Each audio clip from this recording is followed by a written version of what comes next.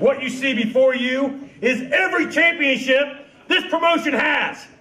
This man's been the champion longer than anyone. 450 days. Nobody's beat him.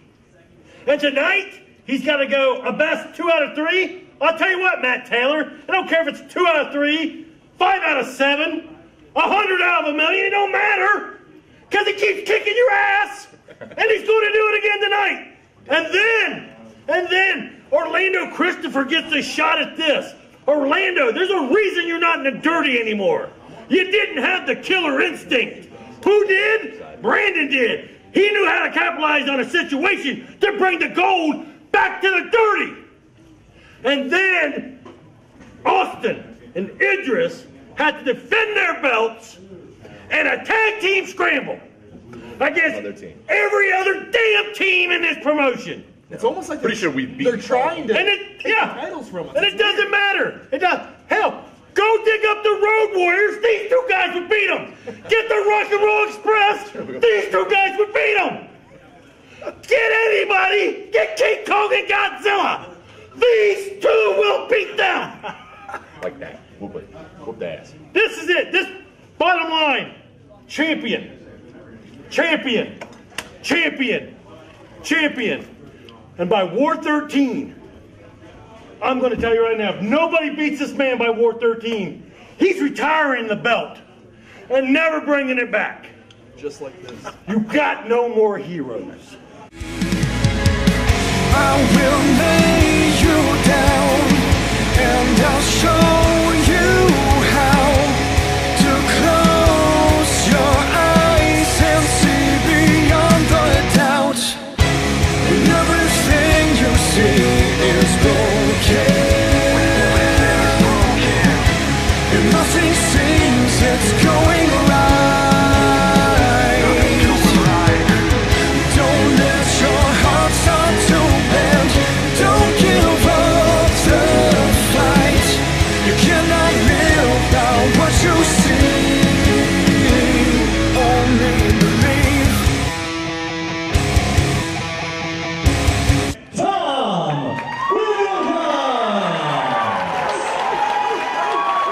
Hello, ladies and gentlemen. Welcome to War Wrestling's Dirty Intentions here at the UAW Hall in Lima, Ohio. I am Jimmy McDowell, filling in for Michael McCormick. It is my pleasure to be with you this evening. On the way into the ring right now is Tom Williams. All right, Tom. Good to see you. How you doing, sir? Glad to have you back. Woo-wee.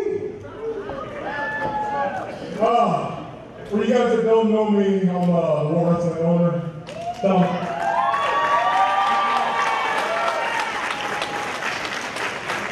Many of you guys may not know this, but you know I don't blow smoke up anybody's butt. I tell it like it is. That's right. And I don't pull no punches. That's right. I graduated here from Lima Senior in 1991.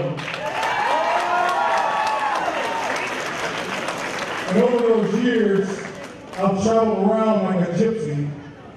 Me and Christine, wherever she's at, we moved like 15 times in 16 years. But no matter what, Lima was always my home.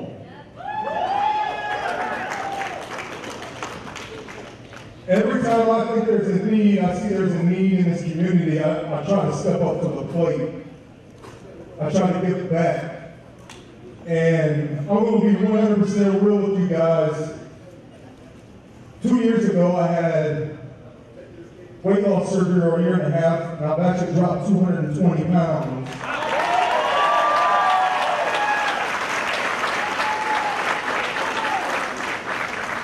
Years ago, my life was nothing but wrestling. That's all I ever thought about, that's all I ever cared about. And my life's changed since then, but one thing I've never gotten away from was being able to give back to the community. Me and Christine, we've done this for 14 years, and we've donated back to the community either through free tickets, whatever, raffles, this, that, and the other. We've donated back to this community $250,000.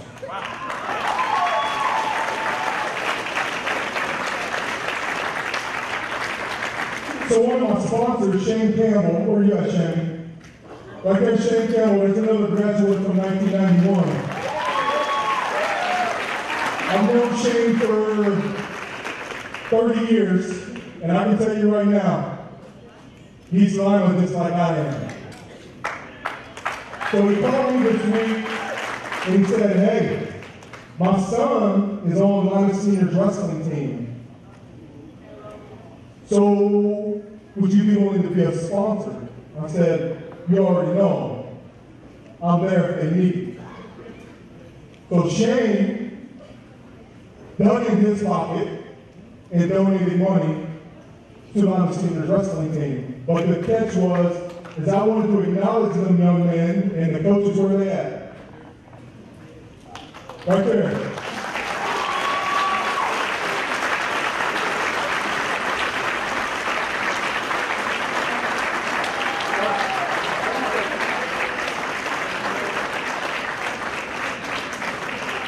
See, I'm gonna be real with you guys, and I don't say this too often. The reason why I do this is for the fans. I was asked that the other day. They said, why do you still do this? And I said, right here is why I still do this.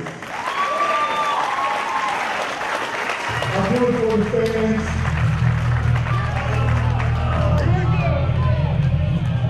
fans. Suddenly, some music from the back starts playing. Tom is getting interrupted.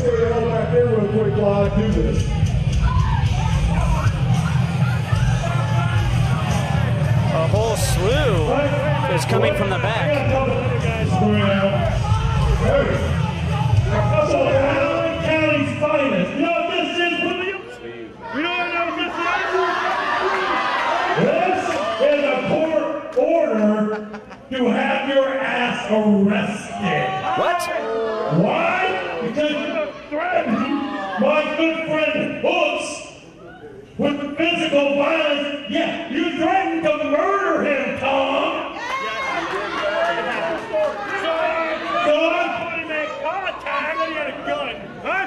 Contact with my lawyer, who got on the phone, made some calls. This is a court order. Shut up, Ripper! Do your job.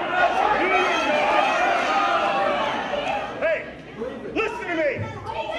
Can I get a microphone that works? Hey, shut up! Why don't you shoot Well, hey, that's what my life still works, asshole. Oh, be surprised! Be surprised! Big Tom's life works, but no one else can talk while he's out here. Hey, Hooks. You know what Hook stands for? Hooker, asshole.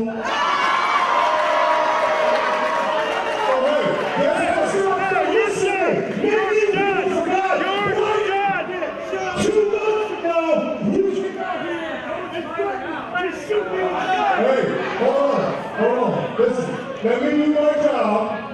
Let me do my job. And we know you guys had to save up all your pennies to hire Allen County's finest to arrest me. So guess what? Arrest him! Hey, asshole, let me donate this money to this wrestling club, because guess what? I'll do it all damn day and sit out here all day and say, screw that wrestling club! Screw that wrestling club! I want to sit there and wrestle! Here, I'll kick you back on the ass! Come on out here! Hold on. Here. Listen, there's a donation from us, and our scouts my witness right now, Shane. I got your back 110%. Anytime these kids need something, you call me. You guys want to do a fundraiser to help raise money? My ass is here. Alright? Okay, listen, every one of you guys, listen, every one of you guys, I want you to listen to me. This is a show, and I'm going to be shooting with you guys 100% straight. Stay your ass in school, listen to your parents, and get an education.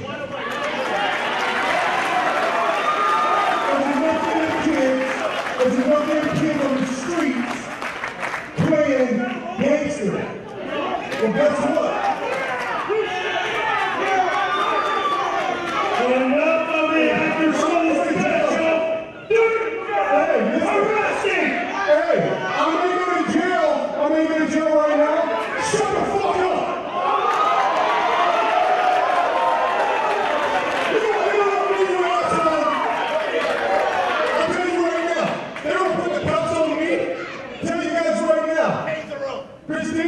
throw my bank account and get a bail bondsman. Because when I come back, I'll beat the ever living shit out of you.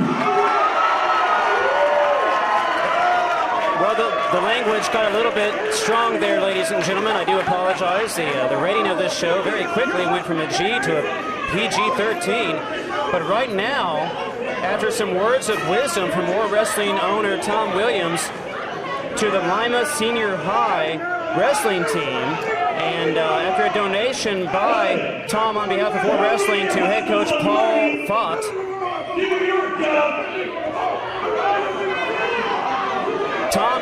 Big Tom is now getting arrested by Lima's finest. That is officers, that is deputies from the Allen County Sheriff's Department who are arresting Tom Williams because of an altercation between he and Mr. Hooks earlier this year.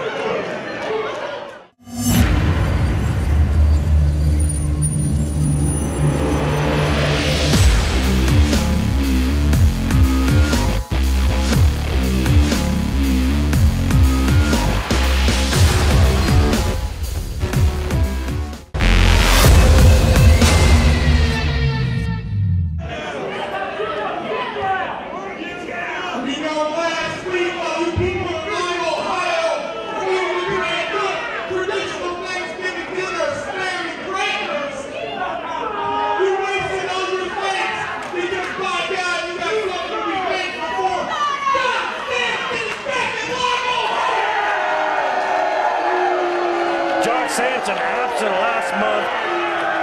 The rest of the Sampson family did an awful parody of him. It wasn't funny in any means whatsoever.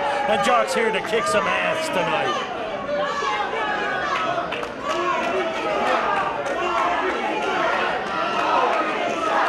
The fans here at the UAW Hall not very happy with Jock Sampson, that's for sure. He definitely hasn't won over any fans here. And they are giving him the business right now. Well, if the 450 sucked, War Wrestling wouldn't be here today. If it wasn't for the 450 boys, you guys have been going to another city to watch professional wrestling. Look out the Scarbotti brothers, the greatest tag team in War Wrestling history.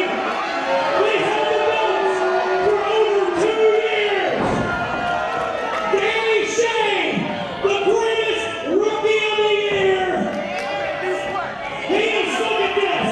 Look at those pelvic thrusts.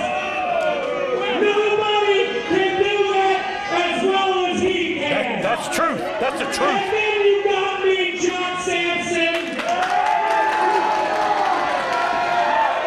I am the greatest war champion of all time.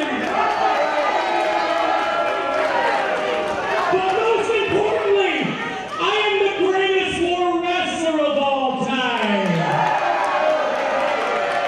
A lot of fans seem to disagree with that. For me and my brothers, you guys will be sitting at home tonight. And when we're talking about the 450, as you can see, me from Jersey's not here.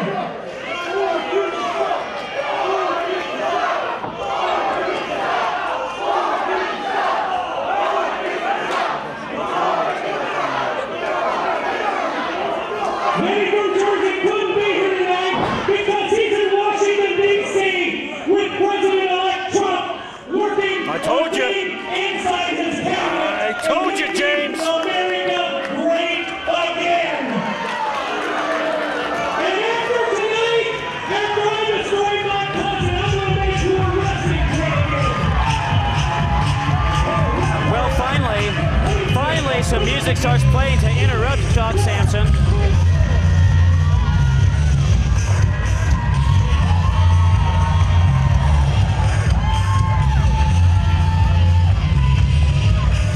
The Sampson family, quite huge, many kinfolk in the Sampson family. Here comes Billy Jack Sampson. He might be the biggest Sampson. Yeah, he might be. He is a rather large individual. No doubt about that. And actually, you know, I would believe that Trump is interviewing Vinny. Do you know who he was? Do you know who Trump was interviewing yesterday? Naked Cowboy. Dead serious, Naked Cowboy from New York City. This match underway already. Billy Jack not wasting any time, hammering away at the midsection of Jock with a shoulder thrust into the corner. Now throws him head first across the ring. He just did a hip toss. That's Jock's move. He did a hip toss with the head. So would it be a head toss? Is that what we're going to call that, I guess? Regardless, is he stealing Jock's stuff? Well, hey, one good turn deserves another. A hard shot to the chest right there, lighting up Jock. A few more of those, and his chest might be the same color as his trunks. To the back. Oh, yep. I've been told that a chop to the back actually hurts more than a chop to the chest. A chop hurts no matter where you get it, Jimmy. That's true. That's a good point. I'm glad I've never had one. I plan on keeping it that way. Hard into the turnbuckle goes Jock. Right now, Billy Jack in control, really exerting that size advantage. And they're family. And nobody beats your ass like family. That's true. These guys probably had a lot of fights growing up. They probably know each other really well. Billy Jack right now getting the crowd behind him, hammering away at the top of Jock Sampson's head. The crowd counting around, counting along, 9 and 10. Good thing they stopped before 10, because half this crowd can't count that high. Are you saying that the local Lima School District isn't the greatest in the world? Is Yeah, that they're not even good, let alone great. Well, Jock Sampson powders to the outside to try and clear the cobwebs. I imagine those close right fists to the top of the head didn't feel too good.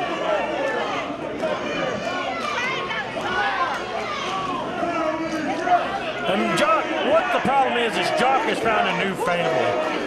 And that's the 450 boys. Look, they're all out there in solidarity. Where's the rest of the Sampson family? They're not out here to back up Billy Jack. You bring up a very good point there, Ripper. Very good point. Strength in numbers, and right now that definitely resides with the 450 boys. Jock Sampson, of course, taking the low road, resorting to dirty tactics. Several rakes to the face. Referee might want to watch that.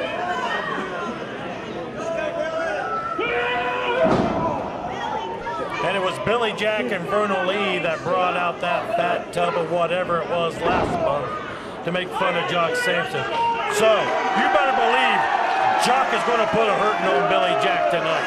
Oh yeah, Jock definitely not happy about having fun poked at him last month, that is for sure. Although I think many of the UAW, many of the War fans at the UAW Hall, though, found it quite funny last month. Right now, Jock hammering away with some hard right fists, getting some revenge. Well, there went that. These fans don't know what's funny. They think Pauly Shore is funny. Hard into the corner. Shows you the strength there. Billy Jack picking up Jock Sampson, who is not a small man. Body slams him down, going for the pin. 1, 2, and Jock kicks out at the count of 2 rather easily. Jock is a tough individual. I will give the devil his due. Oh, he's one of the toughest sons of bitches I've ever managed. I agree with you on that completely. It is going to take a lot more than a body slam to put away Jock Sampson. And did I mention he's my best friend? You didn't mention that, but it doesn't surprise me somehow. Jock now going to fly off the top. Took too long. Billy Jack caught him. Bear hug being applied now by Billy Jack onto Jock. Squeezing away. Jock trying to get out of it. Oh, wait a minute. 450 boys interfere. That's going to put an end to this match rather quickly. The referee calls for the bell.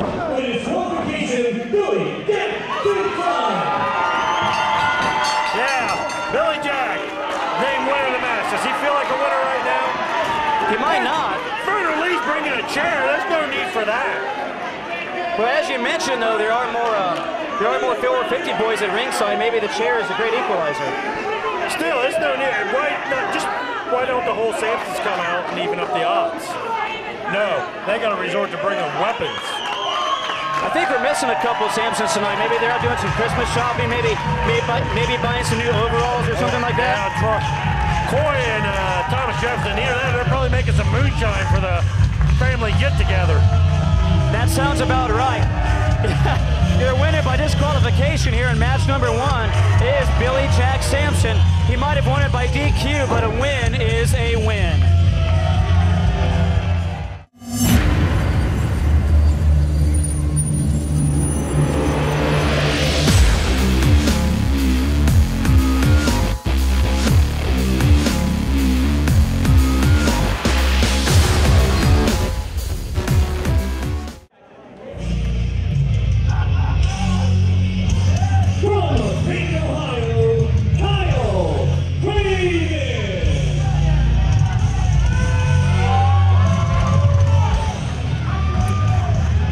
Ladies and gentlemen, we are ready for match number 2 here at War Wrestling's Dirty Intentions. On his way to the ring right now is a beast of a man, Ripper Blackheart, Kyle Craven. Yeah, he's not new to wrestling, but he's new to war. First showed up at the Spin the Wheel Challenge in October and made quite an impression.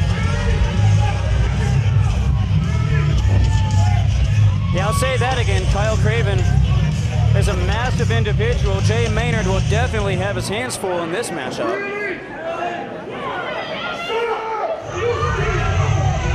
And his opponent from Bad Axe, Michigan, Jay Maynard.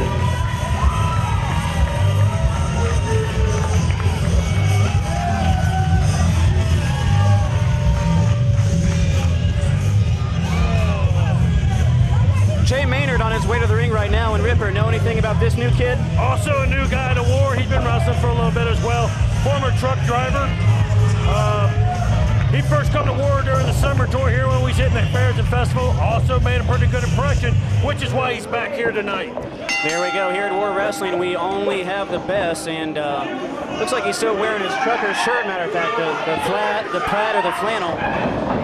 Maynard going after Craven, which there's a huge size difference, so that might be Maynard's best plan of attack. Or his worst mistake. Look at the size of Craven. That's a good point. A drop kick, though, catches Craven in the chest. Here comes Maynard. Maynard, forearm to the side of the head. Taking his time, though. He needs to keep that momentum going. Here comes Craven. Craven takes too long. Runs into a back elbow. Here comes Maynard. Goes for a flying cross body. Craven catches him pretty easily. Look at the strength of Kyle Craven. Craven just slings Maynard to the outside. Maynard's best bet is to hit and run, hit and run, hit and run. I agree with that. High intensity. Stay away from Craven as much as possible. Craven may be bigger than the truck that Maynard used to drive. That's entirely possible. Ooh, man. Craven really taking it to Maynard on the outside. It looked as if, from our vantage point over here on the far side, it looked as if Maynard just got thrown head first into that steel ring post. If so, I'm sure that rung his bell pretty good. And I don't think on the outside where Maynard wants to be.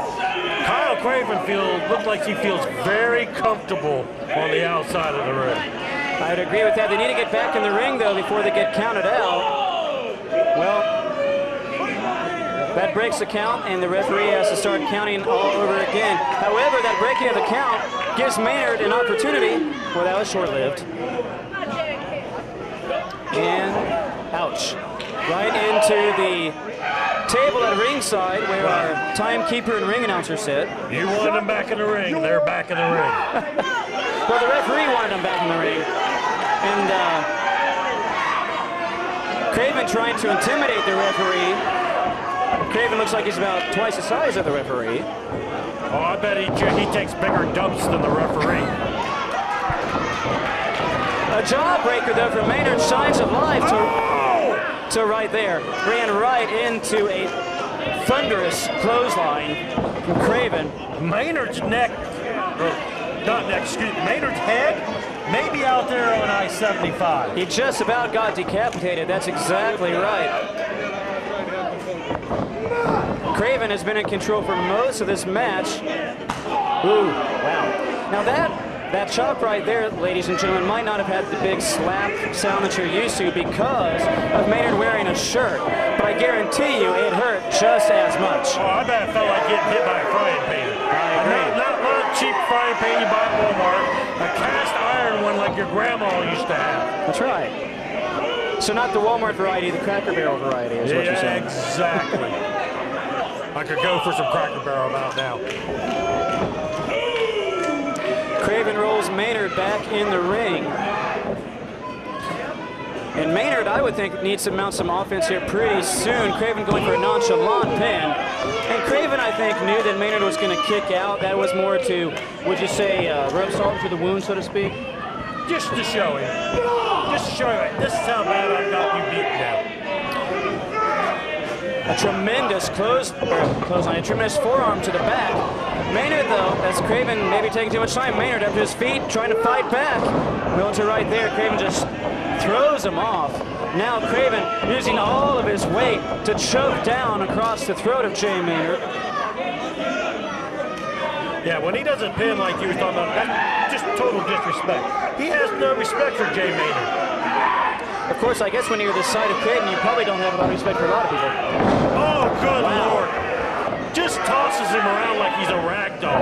Was a fantastic suplex, now going for the pin. He could have him, but no, Maynard kicks out with inches to spare. I'm really surprised Maynard was able to kick out, but he did it somehow. Had the wherewithal to raise that shoulder. Craven now has Maynard in the corner. Whips him to the far side. Craven ahead of steam. Big running clothesline right across the chest of Maynard, driving even more wind out of his lungs. Maynard looking worse for wear as he gets whipped into the corner a second time, and here comes Craven for number 2. Went to the well one too many times. Maynard out of the way. Maynard now, a clothesline staggers the big guy. He's still standing. He's still standing, Jimmy. No, that's exactly right. Ducks the clothesline, though. Look at that. Into a powerbomb. Maynard going for the pin. 1, 2. Where did Maynard, Jay Maynard, get that kind of strength? It's a very good question. Now, of course, Jay is not the smallest guy in the world, although he does pale in comparison to the size of Craven. Both men back up to their feet. Craven ducks the kick, or dodges the kick, I should say. Gets in a kick of his own. Now possibly a pump handle suplex coming up. Oh, I wow. just picked him up and threw it. Yeah, he did. This could be at 1, 2, 3. That is it.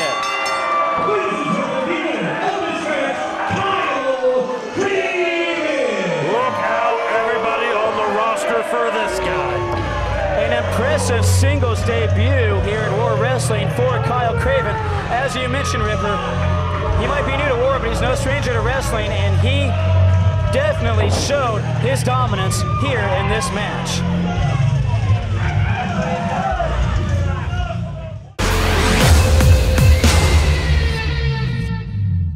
Some confusion here. So they're going to bring out his His opponent. opponent from Whitmore, Lake Michigan, Mikey Smalls. Mikey Smalls on his way to the ring. He is a scheduled opponent for the currently absent Mojo McQueen. I guess, in fact, hey, you mentioned Mojo could be under the ring. That's exactly where Mikey just looked. He looked under the ring to see if maybe Mojo was hiding under there. He's one creepy dude, man. Mojo is a very creepy guy. That's exactly right. Now, if Mojo can't answer the call, if he can't answer the bell, then I'm guessing Mikey Smalls will win by count out. At least that would be my assumption. The crowd here at the UAW Hall definitely behind Mikey Smalls, a huge fan favorite. Referee Joe Copez calls for the bell. Is beginning the 10 count. If Mojo doesn't get out here by the count of 10. Wait a minute. That's referee.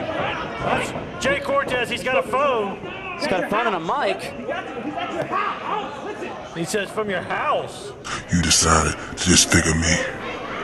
I can barely hear it, but that is Unfortunately, Mojo McQueen's you voice. I are not heard here on the phone. And it says, to save your family, Mikey. And I'm at the doorstep.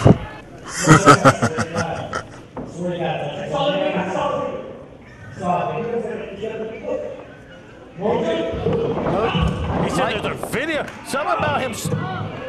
Mojo said he's not here. He's watching Mikey's family. That is creepy. That's borderline stalkerish right there. Mikey Smalls doesn't like what he sees. He shoves Jay Cortez down. Mikey Smalls is out of here. Like greased lightning, and I don't blame him. If I'm hearing this right, the Mojo King is in Mikey's house right now. He's outside of his house sucking. He's watching his family. Oh my God. Mikey Smalls has a wife. He has a wife and 2 kids at home up in Michigan. He's making a video and he's going to post it on Facebook. That's what the Mojo King's doing, so everybody can see. That's crazy. King, are you okay? This just went to a whole new level, Jimmy. I was just going to ask you, Ripper, now, you've not always been a fan of the rules, but this might be going a little bit too far. There's a line. Mikey Smalls, but obviously there's a much more serious situation going on right now. That's weird. Mikey obviously is going on his way home. Protect his family. Wow. Well, ladies and gentlemen, I think we'll take a quick break while we try and sort ourselves out and figure out exactly what's going on here. All right, fans, wow. What a wild night already here, Dirty Intentions. We want to remind everybody of the AEW Strip Buck raffle that will be going on tonight. We invite you all to get in.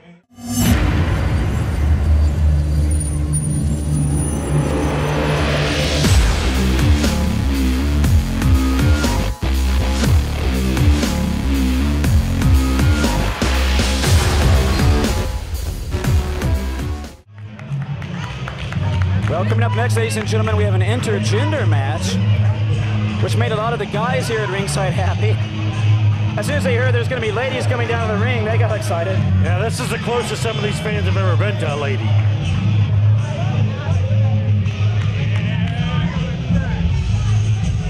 Ladies and gentlemen, introducing Big Kurt, John Berry, Drew Gray, Bruce Gray, Vincent Grady, and their partner, Thunder Kitty.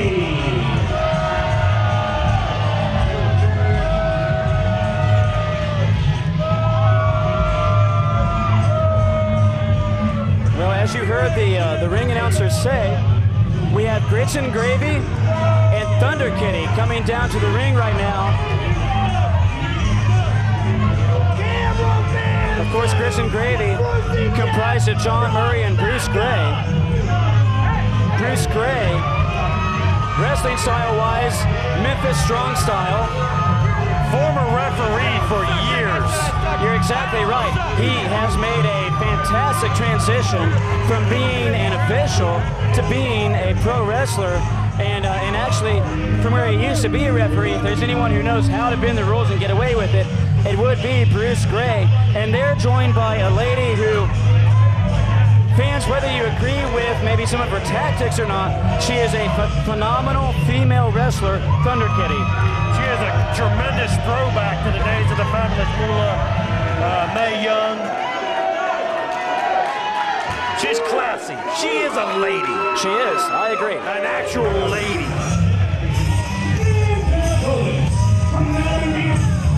Movie on from Backstreet USA, Bruce Shane, Jimmy Shane, and their partner, Hardcore Heather Owens.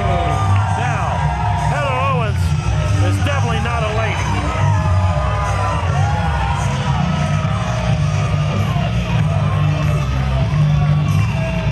So now, Ripper, I'm curious about something. You said Thunder Kitty is a very classy lady. You said Heather Owens is not a classy lady. What's the difference? It's just the way they conduct themselves.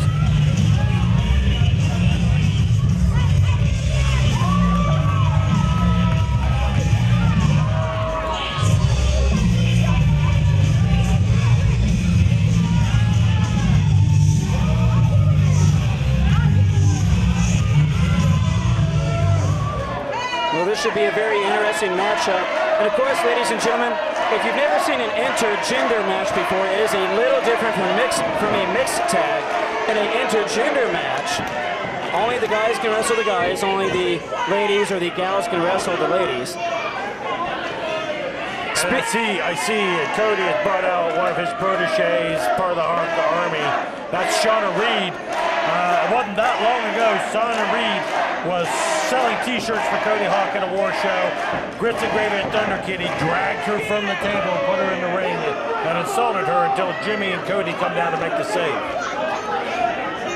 Well, that was a good thing of Jimmy and Cody to make the save. I mean, especially, you know, it's one thing if you attack another wrestler, you know, that's one thing. But to attack someone who's just working a merchandise table, that's a bit low. Lucky for you, though. Lucky for you. I have one of my students here who's been training the referee. Oh, they took out the ref. They took out Jay Cortez. She decided to dump the real referee out. She has a license. And Cody Hawk is suggesting that his student, who's been trained as a ref, roughed this match. Well, the crowd seems to be into it. Nobody sees a conflict of interest here. Well, Jay Cortez, who was assigned to be the official for this match, first he got shoved down by an irate Mikey Smalls. Then he gets attacked by Grits and Gravy, so he's helped to the back. And looks like we're going to have a special guest referee here. And the newcomer, Shauna Reed, in the pink t-shirt. Now I wonder, I mean, does she own a black and white zebra shirt, or is she just going to wear the pink t-shirt? She's probably just wearing a pink shirt. This is, you know, just thrown together. I don't think we got time for her to go back and get a ref shirt. You might be right on that. Now, show must go on, Jimmy. That's true. The show must go on. Now, speaking of ladies, you were contrasting Thunder Kitty and Heather Owens, and you were talking about class. I just noticed on the back of Heather Owens' gear, it says classy. So yeah. If you're classy, you don't need to tell everybody you're classy. Everybody knows you're classy. All right, so this should be an interesting match. First of all, because it's an intergender match. Now, because we have a rookie who's basically green as grass as the referee here.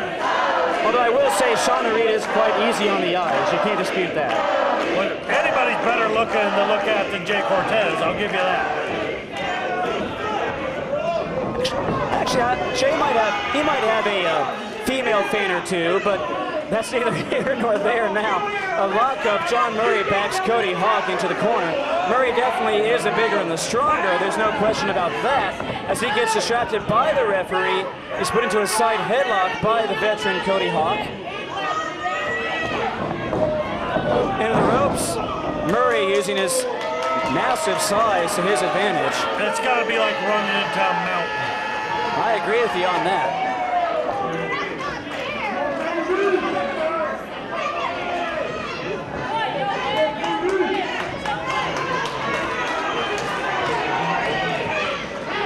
Now, if Grits and Gravy and Thunder Kitty win this match tonight, where do you think they'll go to celebrate afterwards? I'm thinking Waffle House. Oh, yeah, they're definitely Waffle House people.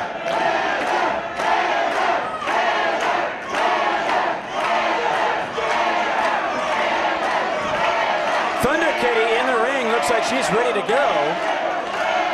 And I was under the impression that Heather Owens would have to tag in, but Cody is in the ring right now. Looks like...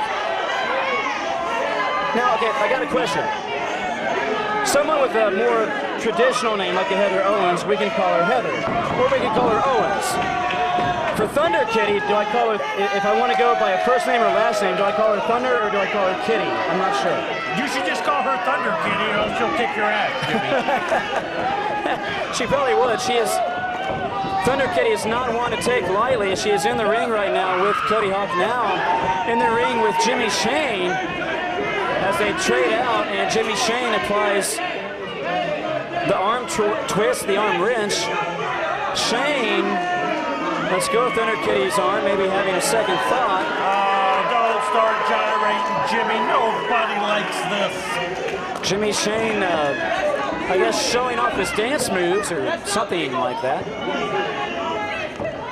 Thunder Kitty looks ready to lock up. And as tough as Thunder Kitty is, Jimmy Shane's a big guy. The cat looks like she's ready to pounce. Really, Jimmy? See, it's stuff like that's why he keeps dropping on my favorite wrestling list. Right now, he's sitting at 199. That'd be the Ripper 500, right? Yeah, of course. Ripper Blackheart 500. Jimmy Shane definitely has a height advantage over Thunder Kitty and, well, probably most of the people on the World roster. Jimmy was able to trick Thunder Kitty into doing some type of a disco dance there for a moment. And then it got obscene. Shame on you, Jimmy. No shame, Jimmy Shane, that's for sure. What's interesting, we still have not seen Thunder Kitty and Heather Owen in the ring at the same time. Hopefully we'll see that at some point in time. Bruce Gray now tags himself in. Shane calls for a timeout. And Jimmy starts gyrating again.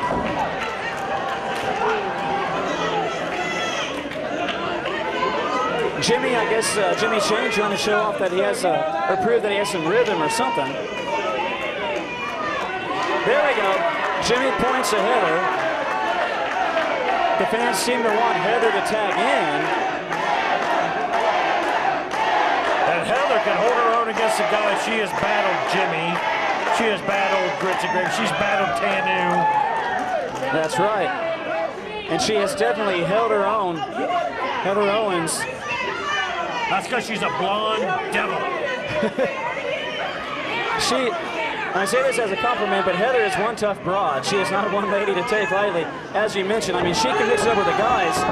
Bruce Gray applies a side headlock here. Is wrenching that in. Heather trying to get out, reverses into a side headlock of her own. Bruce Gray going over the ropes, which necessitates a rope break. The special referee there, Shauna Reed, she did a good job there, I thought. Yeah, on the ropes, it was broken.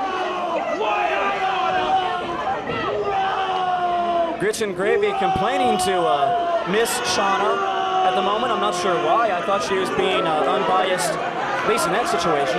Bruce Gray letting everybody know that he is on the ropes.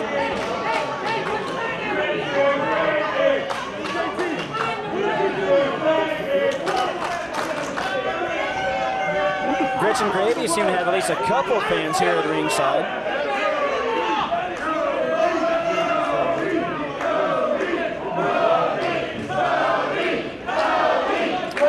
Cody Hawk in the ring now. Bruce Gray off the ropes, and no. Gray puts on the brakes. The indie icon, Cody Hawk. I have a very long history with that man. Cody definitely a legend here in the state of Ohio and really the entire Midwest. Definitely has the experience advantage over Bruce Gray as these guys grapple back and forth for control. Gray right now applying a side headlock. But Bruce has the youth, the speed. If I have to pick a winner, I'm going with Bruce. Bruce gets scooped up. The referee just slammed him. Well, that's why he shouldn't run into the referee. 1, 2. But Bruce Gray kicks out. That was just about over in a heartbeat. Come on, how can this stand?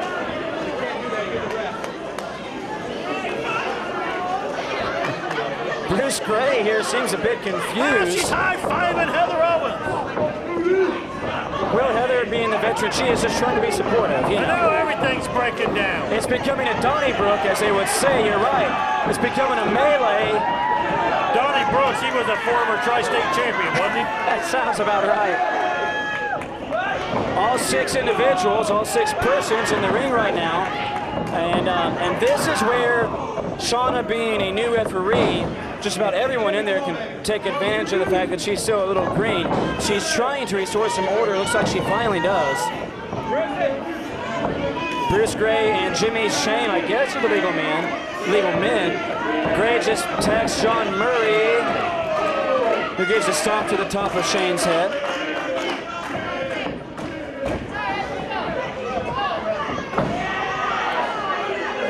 Murray now using all of his weight to choke. This ref's a little too handsy with grits and gravy. Well, I don't know if that's necessarily by choice. Jimmy Shane gets choked twice in a row, first by John Murray. Then as the referee was distracted, it looked like Thunder Kitty got involved on that. Jimmy Shane right now in a corner he does not want to be in.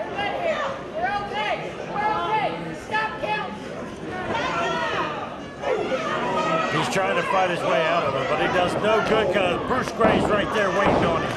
That's right, Bruce Gray hammering away with those right fists.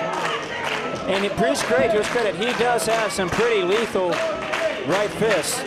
When you get hit by Bruce Gray, you know it. Oh, pound for pound, one of the best wrestlers working on the indies right now. I won't dispute that at all. A knee lift sends Jimmy Shane down. Jimmy might not know what night it is anymore. A tag, in comes Thunder Kitty. Leaping leg drop, catches Jimmy right across the throat. Going for the pin. Jimmy kicks out and one. I loved Jimmy when he was in Back to the Future, when he played Biff. What? Biff. He's that old? Wait, he was in Back to the Future? Yeah, look at him. Does he not look like Biff? I'll let the fans at home be the judge of that. I'll say neutral and say no comment. Meanwhile, we have Gray back in the ring now, hammering away at the top of Jimmy's head. Looks like he's picking him up by the singlet. Shane's head, I mean, his bell's definitely been rung. I don't know if he knows what day it is anymore. Bruce Gray, though, takes too long on the neck breaker. That was out of pure desperation. I won't dispute that. Jimmy drops the elbow. Now he needs a tag desperately. I'm sure he is seeing stars.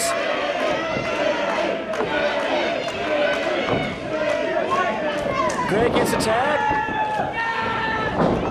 Shane gets a tag. In comes Heather Owens. Heather now trying to take on all three members.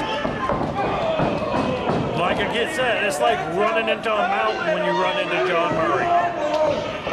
That's very true. A blind tag there from Cody Hawk. All three members are in the ring against Murray. A triple drop kick. The ref's just standing there.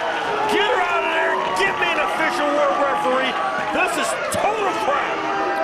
Although it probably does take two members of that team to equal the size of John Murray, so it kind of balances out.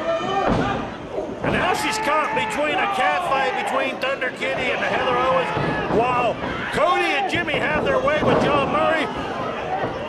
True Grit, Bruce Gray still laid out outside the ring. Jimmy Shane now up to the middle turnbuckle. Looks like he's going to get an assist from his tag team partner, Cody Hawk. Are they going to do a Frankensteiner here? Yeah, they do. A double Frankensteiner? I don't know. In comes Bruce Gray, drop kicks Jimmy Shane from behind. You know, I don't think he planned it, but you're pretty catchy there, as you said, a cat fight involving Thunder Kitty. Yes. The referee now is rolled back in. Oh, man, that did not look fun at all. Count it, ref. John Murray, a big splash. And that's the ball game. Ladies and gentlemen, of this match, we heard John Murray, True Grit, Bruce Gray, Grits and Gravy, and their partner, Thunder Kitty. Well, John Murray definitely did put a big hurt on Cody Hawk with that big splash right there. It knocked all the wind out of him. Cody unable to kick out. And Cody Hawk tried to get an unfair advantage, and it did not work out for him at all.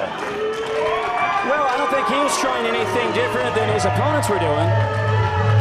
Nonetheless, Grits and Gravy and Thunder Kitty get the win.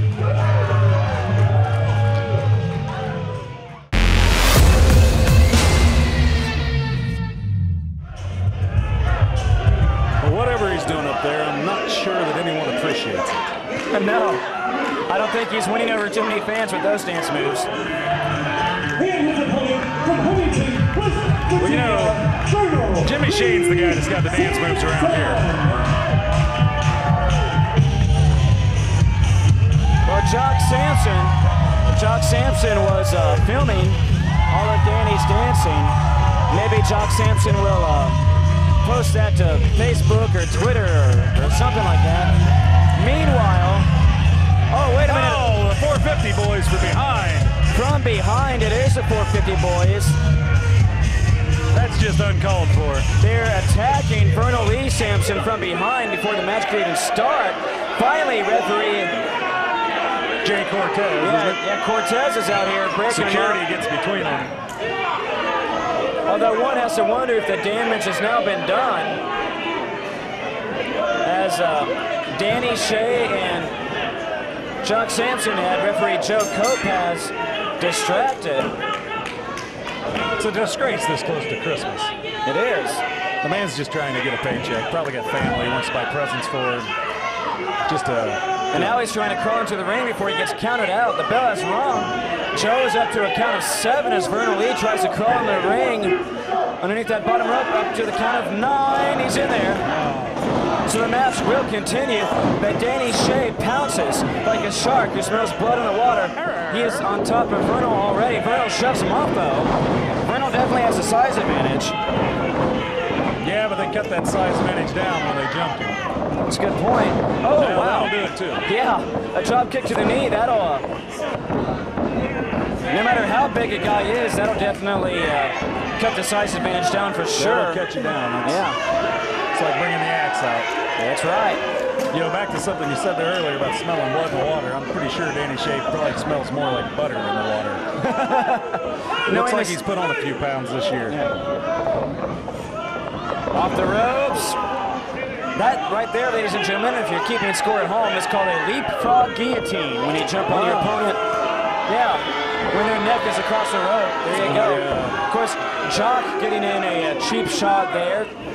As the referee was admonishing Shea, Jock Sampson gets involved from the outside. Sure is evident that Danny Shea's using the same training as Jock Sampson at this point in his career. Yeah. Danny runs into the turnbuckle, but he gets a boot up. Vernal is still dazed, and if he wasn't dazed already, he definitely is now after that bulldog. 1, 2. Nice second row bulldog executed there by Shea. Falls a little short on the pinfall. Yeah. That's right. Vernal Lee. Yeah, Vernal Lee able to kick out. I'm sure after all the beating and the pounds to the head, which are now continuing, I'm sure he's seeing stars. I think he's barely standing at this point, almost out on his feet. Oh. Shea went to the well one too many times. Full Nelson slam. Vernal trying to WWE fans, that'd be a bubble bomb. Yep, that's right. Oh, shoulder tackle. Second one. Vernal with a head of steam for the first time in this match off the ropes. Oh, very nice. He dropped him hard there from high up in the air. That's probably close to 10 feet up in the air. Oh, wow. A double bell slap. That'll throw off the equilibrium. Sank like a rock to the bottom of the ocean on that one. Jock Sampson now getting involved again, distracting the referee, preventing a possible pinfall. There you go. That's what he needed. Some Sampson on Sampson violence there. Yeah. Vernal slugged him down. Although, it now allows Danny to get to the outside and break Vernal's momentum. The crowd here at ringside chanting 450 sucks. Apparently they don't approve of those tactics. Vernal gonna try and suplex him in. Oh, wait. Jock gets involved. Jock has him by the leg. The referee doesn't see. That's ridiculous. That's ridiculous. Jock Sampson just can't keep his nose out of other people's business, especially his family. Well, that was a dirty way for the 450 boys to win that match. You know, what's sad about that, Jimmy, is the 450 boys are legitimately talented wrestlers that don't need to always take shortcuts. Tonight, December 3rd in Lima, Ohio, marks the night that I get my revenge. The Dirty turned on me, and that's fine. But just remember, I'm still just as dirty as anyone has ever been. I'm still the guy who's gonna cheat. I'm still the guy who's gonna spit in your face. I'm still the guy who's gonna rake your eyes. But now, I'm gonna be the guy to do it to you. You see, Dirty, they want to play all their little games. That's fine. But tonight, I help destroy what I helped create. So tonight, the Dirty Brandon Edwards, I hope you're ready. Because there ain't gonna be a lot of respect for you tonight, but I promise you, I will be leaving as the champ.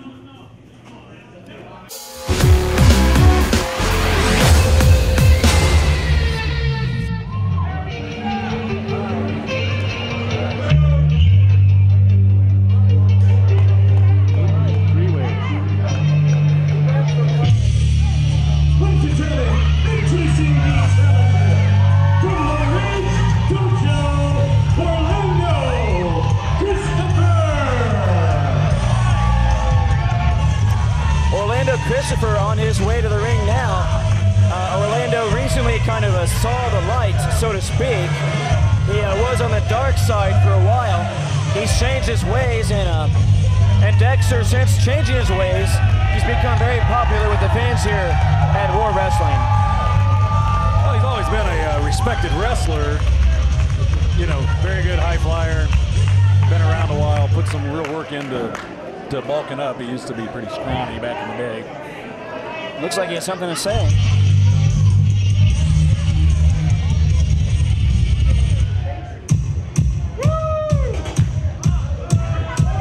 Well, he might not get that chance to say something. I think he had some things on his mind. But Christopher now being interrupted by the music of the Genetics Jackpot, Joe Coleman.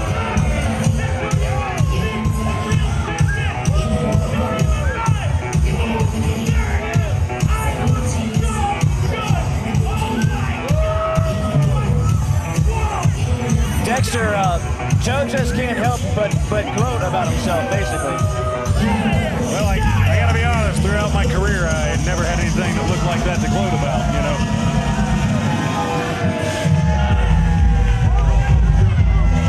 I don't know what he's got in that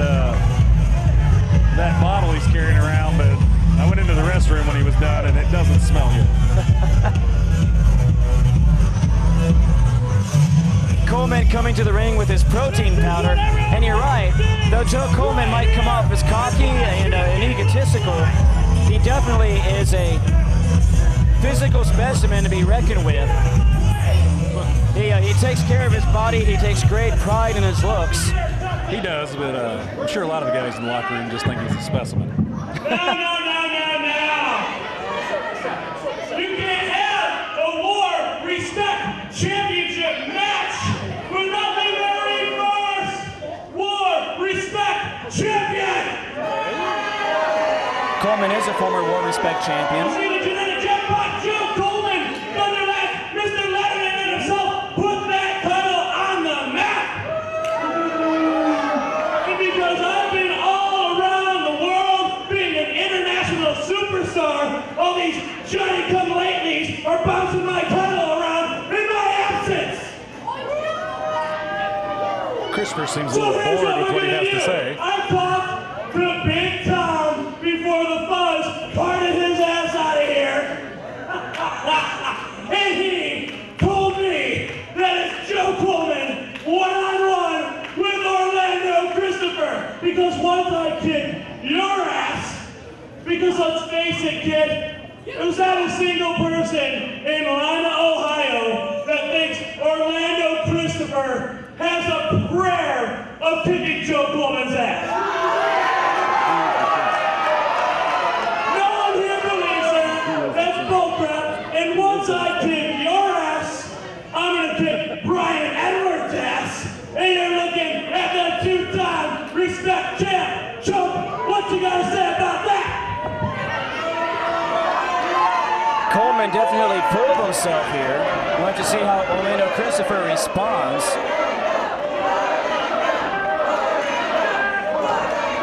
The way I see it is there's two of us here. You can run your little greasy mouth all night, or we can ring the bell and I can kick your ass right now.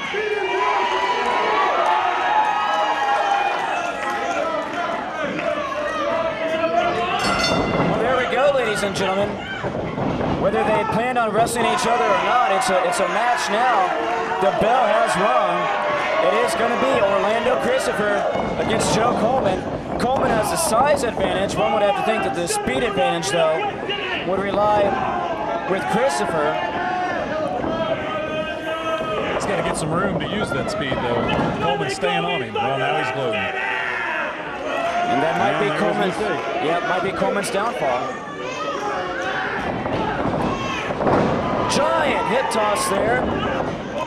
Make it a pair of them. Coleman reeling, and there's the trifecta. Make it 3.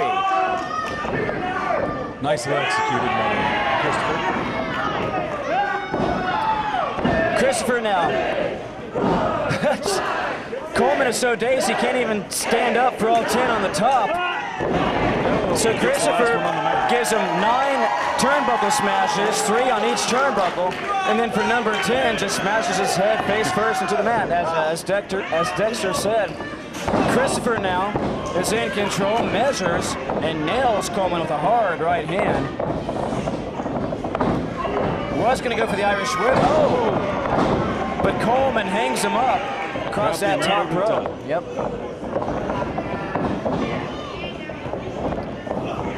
Well, Coleman trying to throw Christopher to the outside. Christopher holds on momentarily. Coleman stomps away at him. Well, that's a painful looking move. Yeah. You say that again. Just can't stop gloating, though. It's going to be his downfall. What's that old proverb? Pride before the fall, right? I believe pride cometh before the fall. Coleman out choking Christopher across that middle rope, cutting off the air to the lungs. Coleman now doing some push-ups, showing off his strength and superiority, all the while choking Orlando even more across that middle rope. And Dexter, I would say if you were in the ring against a high flyer, what would be the best way to slow a high flyer down? Keep him on the mat. Keep him on the mat, keep him winded, right? Absolutely, absolutely. I typically just lay on top of him. That's a good strategy, I won't argue that. The referee, especially because I'm winded. The referee admonishing Coleman about using closed fists. And, Coleman using his size advantage there picks up Christopher with ease, snake size him. Right, snake size, is that the plural past tense, I think? And then clotheslines him down. Christopher right now is in a world of hurt. Coleman, though, gloating. Christopher back up to his feet. Nicely executed drop kick. Beautiful drop kicks Say there. what you want about Coleman and his gloating and his cockiness, but he definitely has the ability in the ring. That's right, he has the skill to back it up, that's right. If he could just come off of himself a little bit, he could probably go a lot farther. That's a good call. Going for the suplex now. It was not pretty, but effective nonetheless. No. Turned out more like a... 1, 2. Right. Turned out a little more like a brain buster there. I was just thinking that, yeah. He couldn't quite get Christopher over, but you're right. It actually might have, just as you called, Dexter, might have ended up worse for Christopher, because instead of landing on his back, I think he landed right on the top of his head. Yeah. Bootlaces across the eyes there. Now this is a smart move by Coleman, applying an abdominal stretch. I would think would wind Orlando even more. No, absolutely, absolutely. But there he goes, right back to the cockiness. He can't. This guy's so full of himself, and now he's gonna go to. You can't just have the build and the good looks. You gotta go to cheating too. Coleman pulling on that top rope, applying even more pressure, stretching out that rib cage even more. Every time Coleman grabs that top rope for extra leverage, you can hear Orlando Christopher screaming out in pain. Finally, the referee is able to see Coleman cheating, kicks his hand off that top rope. He should technically have him break the move here. I agree, they should have to break it. Orlando trying to fight out, finally does. Gets the hip toss. Yeah, he paid for that though. The back is definitely bothering him. Oh, look at this, look at this. Oh, one of his own. That's right, Christopher giving Coleman a taste of his own medicine. I like it. There you go. Use the whole count. That's why there's a 5 count, Jimmy. That's right, there's a 5 count. That's right. A little taste of his own medicine there. Well, unfortunately for Christopher, though, I think he just got raked to the face or thrown to the eyes. Either way, he is at least temporarily blinded. Oh, Jay look at that. Cortez is taking control. That's right. Jay Cortez might be a little bit short. Is that the same fellow that got thrown out of the ring by a girl earlier? Quite possibly. Maybe Cortez is trying to make up for it now. Yeah, I'm thinking probably. Trying to win back some of that respect he lost earlier on. It was Thunder Kitty. I mean, Thunder Kitty is a tough lady, though. You got to give her that. She's scary. I'm not afraid to tell you. I'm a little scared of her. Both guys charge at each other. That's right. Double clothesline. Both men go down in a heap. The referee now starting to administer the 10 count. There was a lot of momentum they come out of the corners with there. Yeah, it was. Christopher trying to rally the crowd and rally himself, really. Yeah. Both of them already winded. That takes a lot out of you. Christopher blocking Coleman's punches. There's the speed you were talking about earlier. Just a little bit quicker. That's right, a lot quicker on that. That's a good call, Dexter. Coleman reeling in the corner. Christopher now mounts him. 1, 2, 3. I think he's going to go all the way to 10. Well, nope.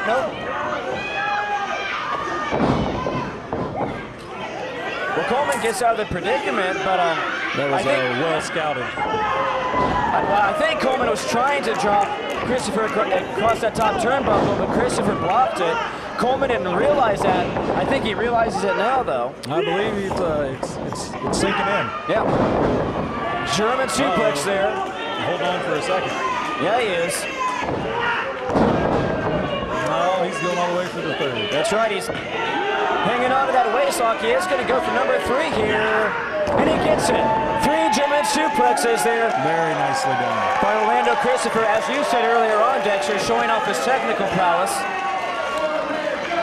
Yeah, back earlier in his career, he wasn't quite as thick as he is now. I'm not sure he could have pulled that off. He's worked on his body a lot over the years.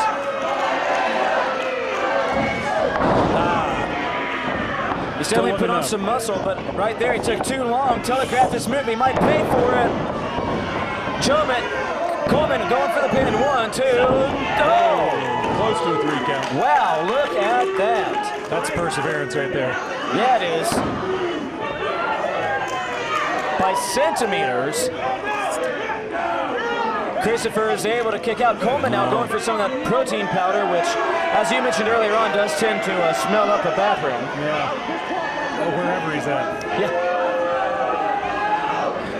And just as Coleman's. But he can't use that in the match. That would be a foreign object, and he's going to get disqualified if he does use it. Nice job, Jay Cortez. Good job by the referee, Cortez, to grab that away. Coleman distracted here.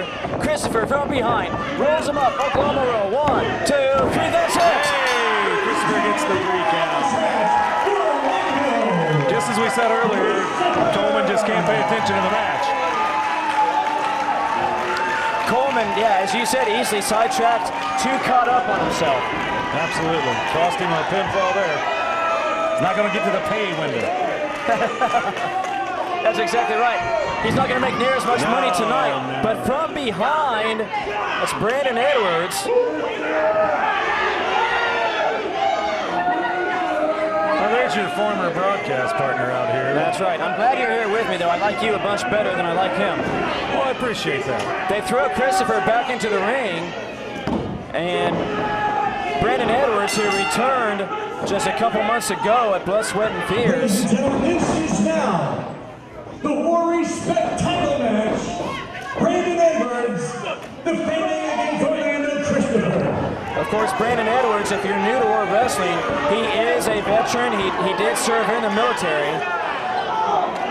I would think a lot of respect for Brandon Edwards, but not a lot of respect in his choices of late. Yeah, ever since coming back, he hasn't quite been the same Brandon that he used to be, has he? No. Well, anytime you align yourself, I can speak personally, anytime you align yourself with Ripper Blackheart, your way of thinking definitely changes. Yeah, it can definitely get twisted by that guy, that's for sure. I would think... hopefully Brandon will come around in his line of thinking the way I did. Get away from that guy. It would be nice. I don't know if it's going to happen by the end of this match, though. Well, I would say not. I would think that odds would definitely be in Brandon Edwards' favor, though, seeing how Christopher just wrestled a match, and now he's having to wrestle 2 in a row.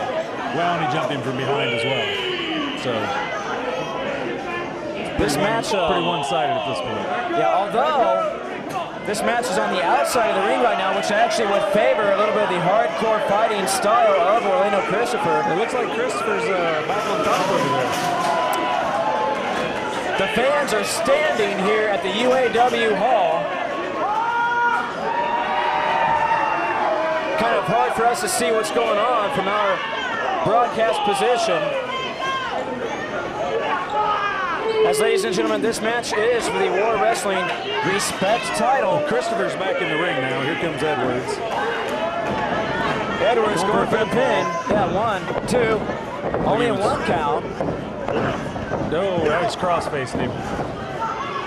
That endurance you're talking about for Christopher earlier on, I think, helped him kick out there. Yeah, I'm not sure how much endurance he has left after a full match with Coleman and being jumped behind by Edwards. Edwards is not afraid to take the low road for sure. Claws and rakes. Now choking away, or he was choking away now as he distracts the referee, griping about the fans at ringside.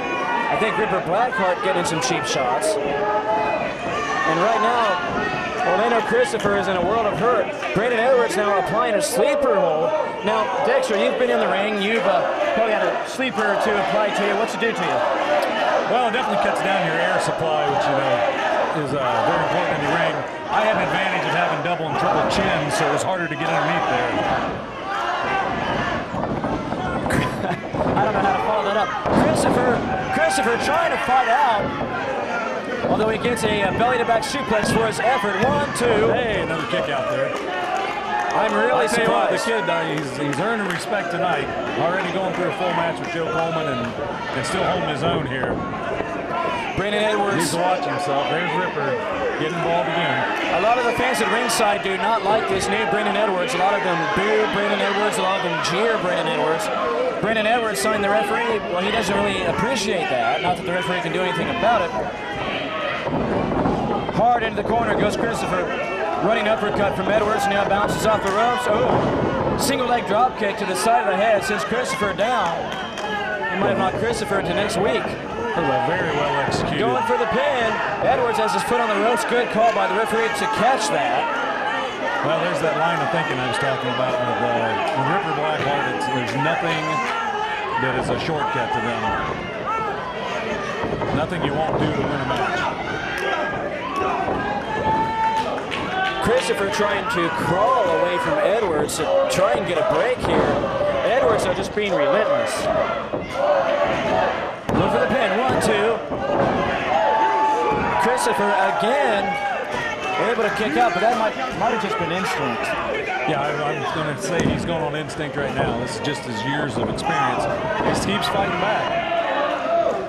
One thing I'll say about Edwards that we didn't see with Coleman is he is staying on him. He's not giving Christopher a break. When he's off of him, one of the other members of the team is on him. That's right, it's definitely a numbers game. The disadvantage going to Christopher as he's basically trying to wrestle 2 or 3 guys right now. Christopher ahead of steam there for a moment. He might have celebrated a bit too much though, Dexter. Yeah, definitely. Got a leg lariat in the mouth. Win the match, then celebrate, right? Yes, absolutely.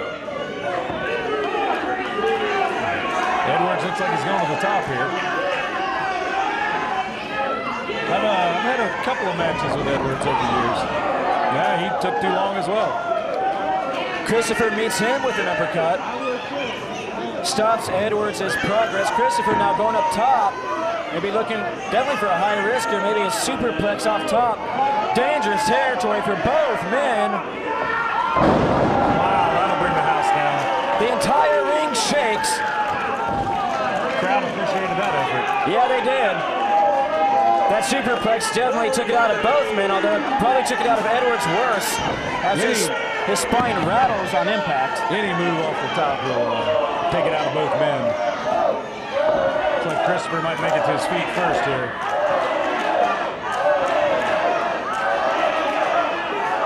Christopher Days in the corner. Maybe not. He suckers. Look at that. He suckered Edwards in. Yep. Going for the three-peat on the German suplexes. It helped him beat Coleman earlier on. Edwards, though, back elbows, make it two of them.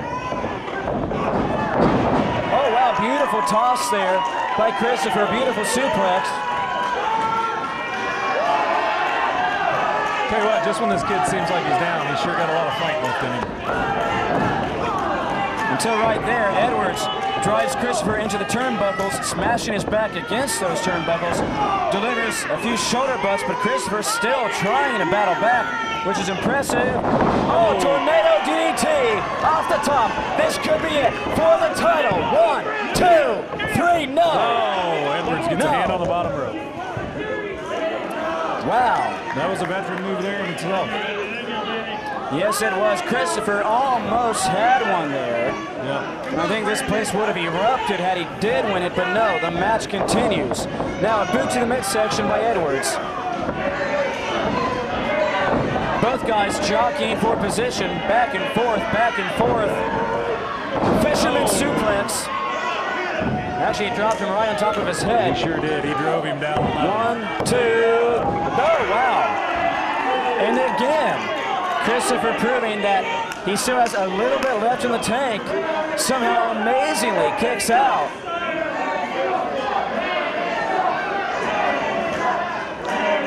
Edwards feeling froggy. Gonna go back up top. Taking a lot of time again. Paid for it last time he took this much time. You're exactly right. Oh, he did again. No, wait, Christopher caught him. He reverses. Christopher applying a sharpshooter. Christopher with a sharpshooter. Edwards tapping, but the referee doesn't see it as the referee is distracted by Ripper Blackheart. I think Christopher just had this match won, but the referee didn't see it. I believe that was more of a clover leaf than a... Might have been just a clover leaf. Now wait a minute. Another member of the Dirty is up on the edge of the ring. There we go. There's the numbers game being a downfall. Orlando Christopher with a foreign object, but the referee does not see it. 1, 2, 3, that's it. I didn't see anything. I didn't see anything, Jimmy. I think it was just a nice shot to the head. That's called karma.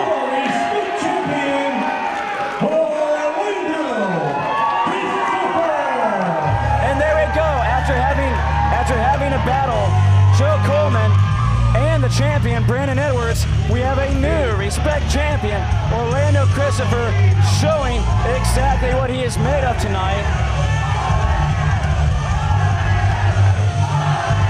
You know, that was a really competitive match. It'd be nice to see Edwards get back to his old ways. He doesn't need all that extra garbage. I'm not saying I saw anything in Christopher's hand or not, but I'm pretty sure someone else brought that out here. Well, like you said, that's good karma right there. Orlando Christopher getting some revenge and getting the title.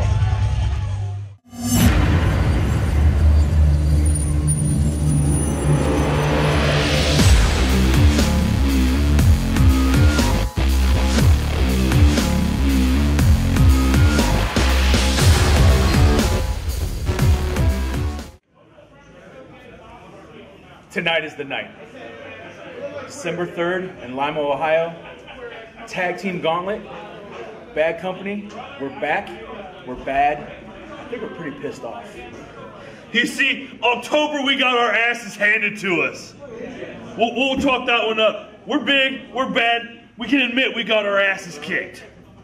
But you know what happens when you get your ass kicked? You piss off a silverback and you make a tank come full steam ahead. Ripper, we got a feeling you're up to something. Remember that bounty that he had on my head? Yeah. I think this bounty is continued. So Tanu and whoever the hell you got with you, Papa Dingo or whatever. Dingo Warrior. The Dingo. No, he ain't that good. He's not that good. But Ripper, your two boys can't keep Bad Company down. Tonight, December 3rd, the UAW Hall, December, we take back what we've been missing for a long time.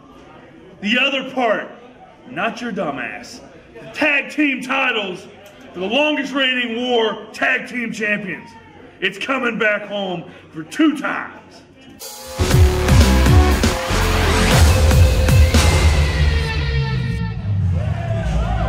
Well, ladies and gentlemen, as our Hall of Fame ring announcer, Slick Rick Toms, just explained to our live audience here at the UAW Hall a few moments ago, this is going to be a gauntlet match, and the winning tag team of the gauntlet will become the #1 contenders for the War Wrestling Tag Team Championship.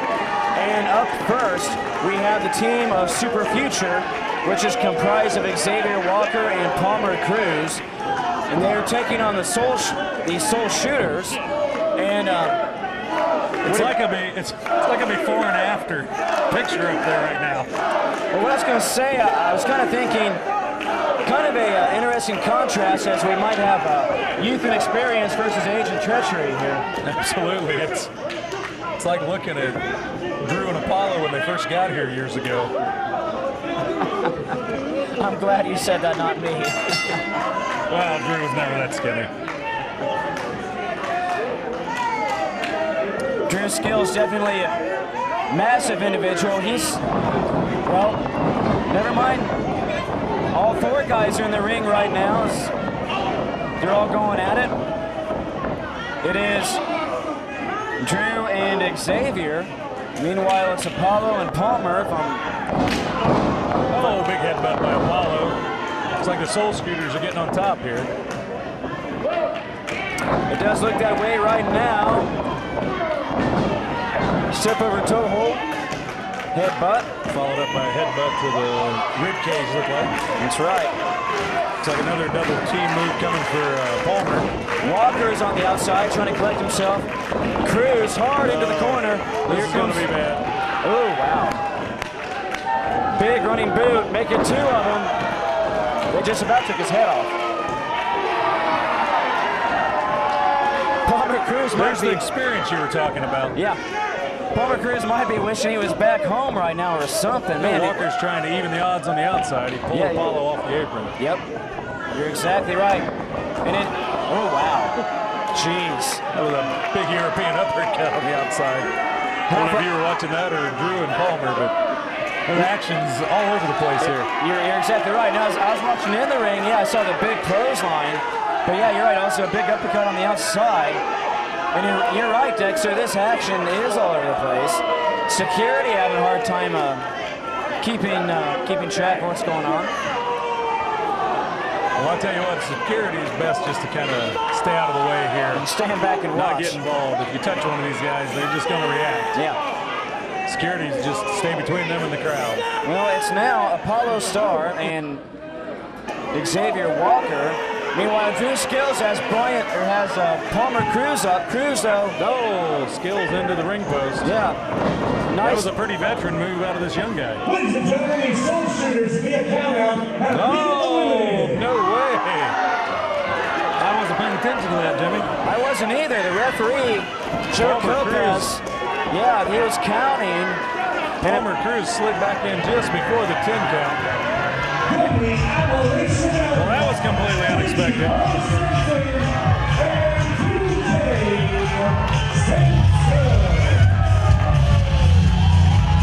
I don't even know what to say here, Jimmy. From where these guys came from, I don't know how they become fan favorites. That's just how much Jock Sampson's hated.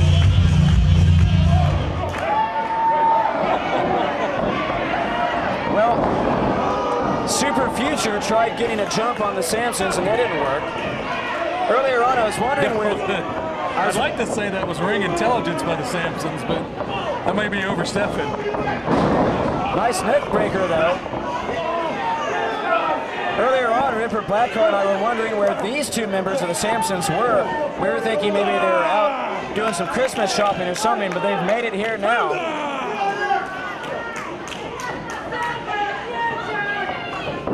So what they lack in intelligence, they definitely make up for in just pure reading instincts. I agree with that, yeah. Natural instincts. Some people have it, some people don't. These guys have it, that's for sure. I think down there in Appalachia, where they come from, they just fight for food.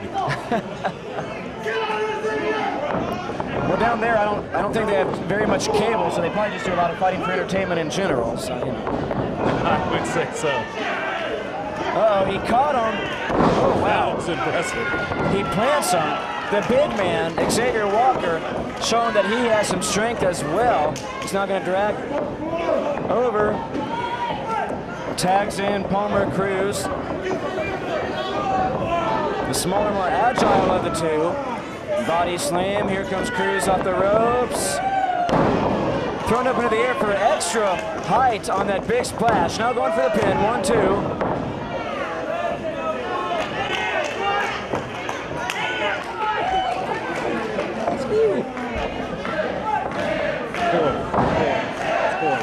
Coy Sampson right now is getting double teamed like you would not believe. An avalanche splash there from Cruz. Irish whipped into a back elbow by Walker. This is, wait, they're going for a pin here, 1-2. Well, I'll tell you what, this young team of the Super Future, they may be new to War Wrestling, but they're not new to this craft. No, that's for sure. Right now, some pretty veteran moves from Super Future. Doing a great job here of double teaming Coy Sampson. They're very cohesive. They are. Little dance move, flying elbow drop. Coy able to kick out at the count of 2. Pretty sure the fans will be impressed that Dexter knows the word cohesive. I'm impressed, that's for sure. Maybe word of the night right there. Rear chin lock now being applied by Cruz. I've learned cohesive from things like peanut butter and jelly, macaroni and cheese. Those are cohesive. Those are. Too much peanut butter in your mouth, you won't be able to open your mouth anymore, you know. Absolutely. Yeah. Then it becomes adhesive. That's right.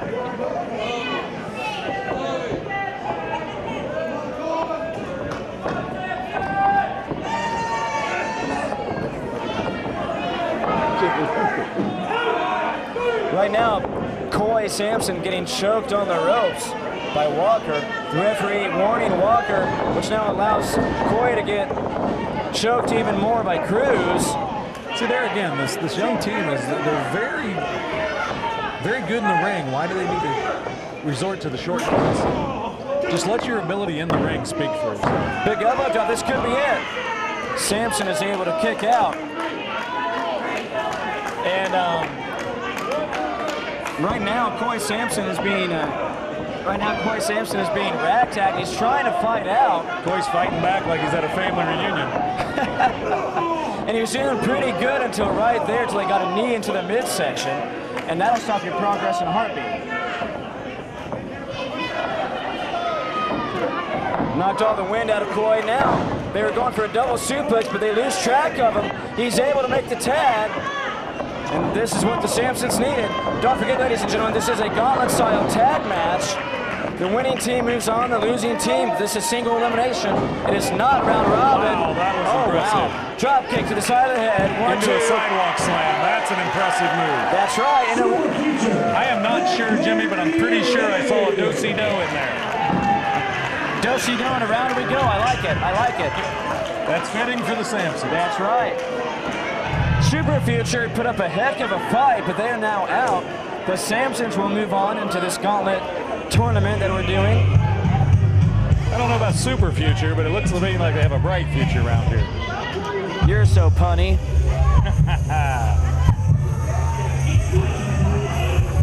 Well, you know, I spent 17 years with other people talking for me. I've had a lot of build-up. Finally getting it all out, right? That's right. Finally let me have a mic. Football City,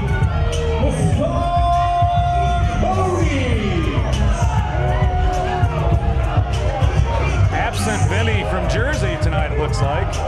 The Scarboni boys, yeah, on their way to the ring without their manager. We'll have to see how well they function without Vinny from Jersey being here. Definitely the brains of this outfit. I have a feeling, I heard a rumor that Vinny was out of Bro Cream. That's entirely possible. Of course, the Scarbonis, they've been in the business for quite a while. They're definitely not rookies. No, I faced the Scarbonis on a number of occasions myself. They are, you know, this tag team division here in War Wrestling is loaded with talent. They're just more and more like the super future here. You know, this tag team division, it's hard to stay on top of. Looks like some square dancing there. It's a clothesline. Ooh, wow, running shoulder block. Or shoulder butt, I should say, yeah, which has... Oh, wow. They pancaked him and a clothesline from behind. They are what you would call unorthodox. Wow. Oh, wow. Coy Sampson just helps one of the Scarbonis right out of the ring. Over the top rope, almost onto our ringside cameraman. That was scary.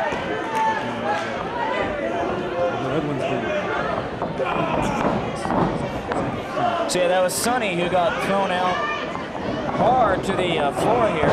Meanwhile, Vinny gets a back elbow from Coy.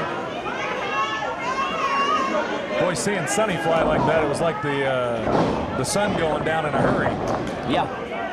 Although there's right across the horizon there, Jimmy. Uh-huh. Sonny now up to the top rope. Went for a double axe handle, but he telegraphs it.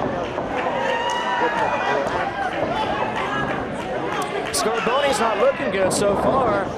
Face first, right into a boot.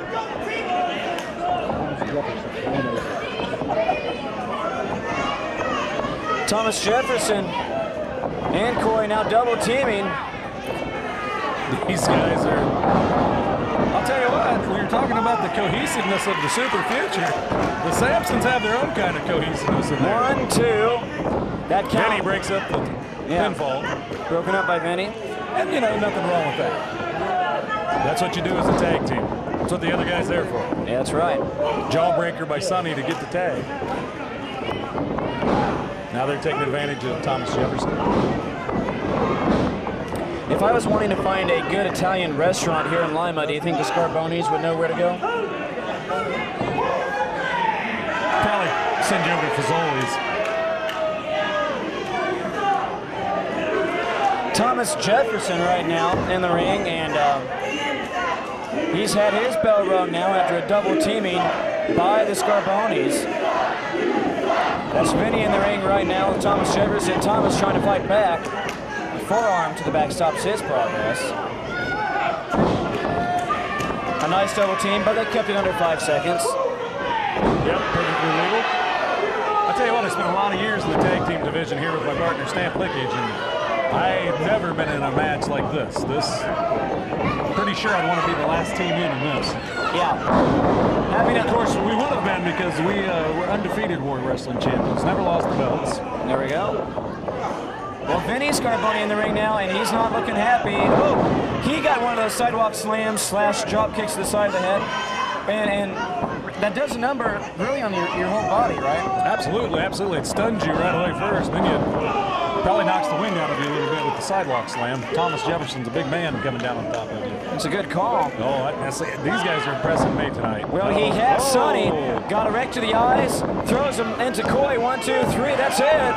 The Scarbonis win. Scarbonis pick up the win.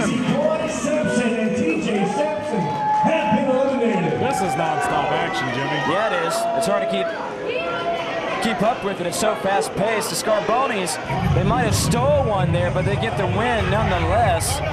Accompanied to the ring by hooks. For the shores of Madagascar, Tanu. And from Skull Island, the Beast. Well, this is going to get interesting real quick. As the fans don't really like... It's just that easy! It is just that easy! Get the hell out of here! Did they just win? Yeah. Did we miss something? Yeah.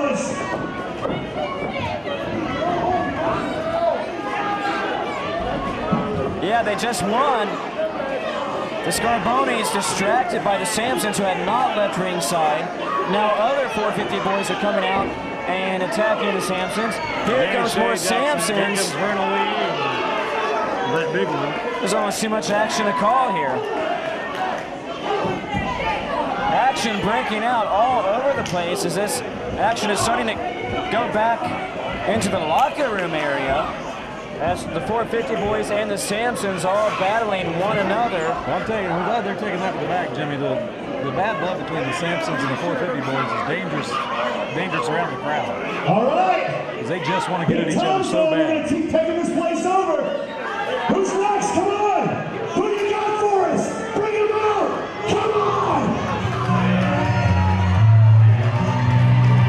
Well, I understand the Beast moniker now. That's a hairy fella right there.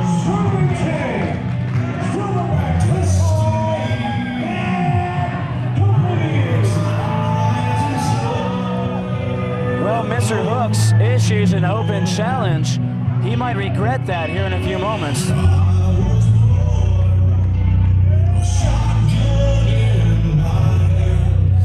Bad company. The ring is about to get a bad taste. It's going to be a lot of flesh in there, Jimmy. Yeah. I've been in the ring with these guys, too.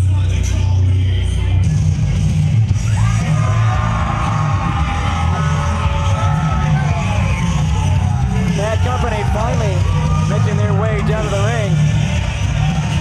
Bad Company, of course, made up the veteran Sherman Tank, Chris Hall, but the Beast and Tanu were waiting on them. In fact, look at Tanu raining down headbutts on the top of Hall's head. Uh-oh, Hall looks like, yeah, no one home. Maybe a good thing for Hall. Those headbutts had almost no effect. He's fighting back against Tanu. Beast and Tank fighting each other.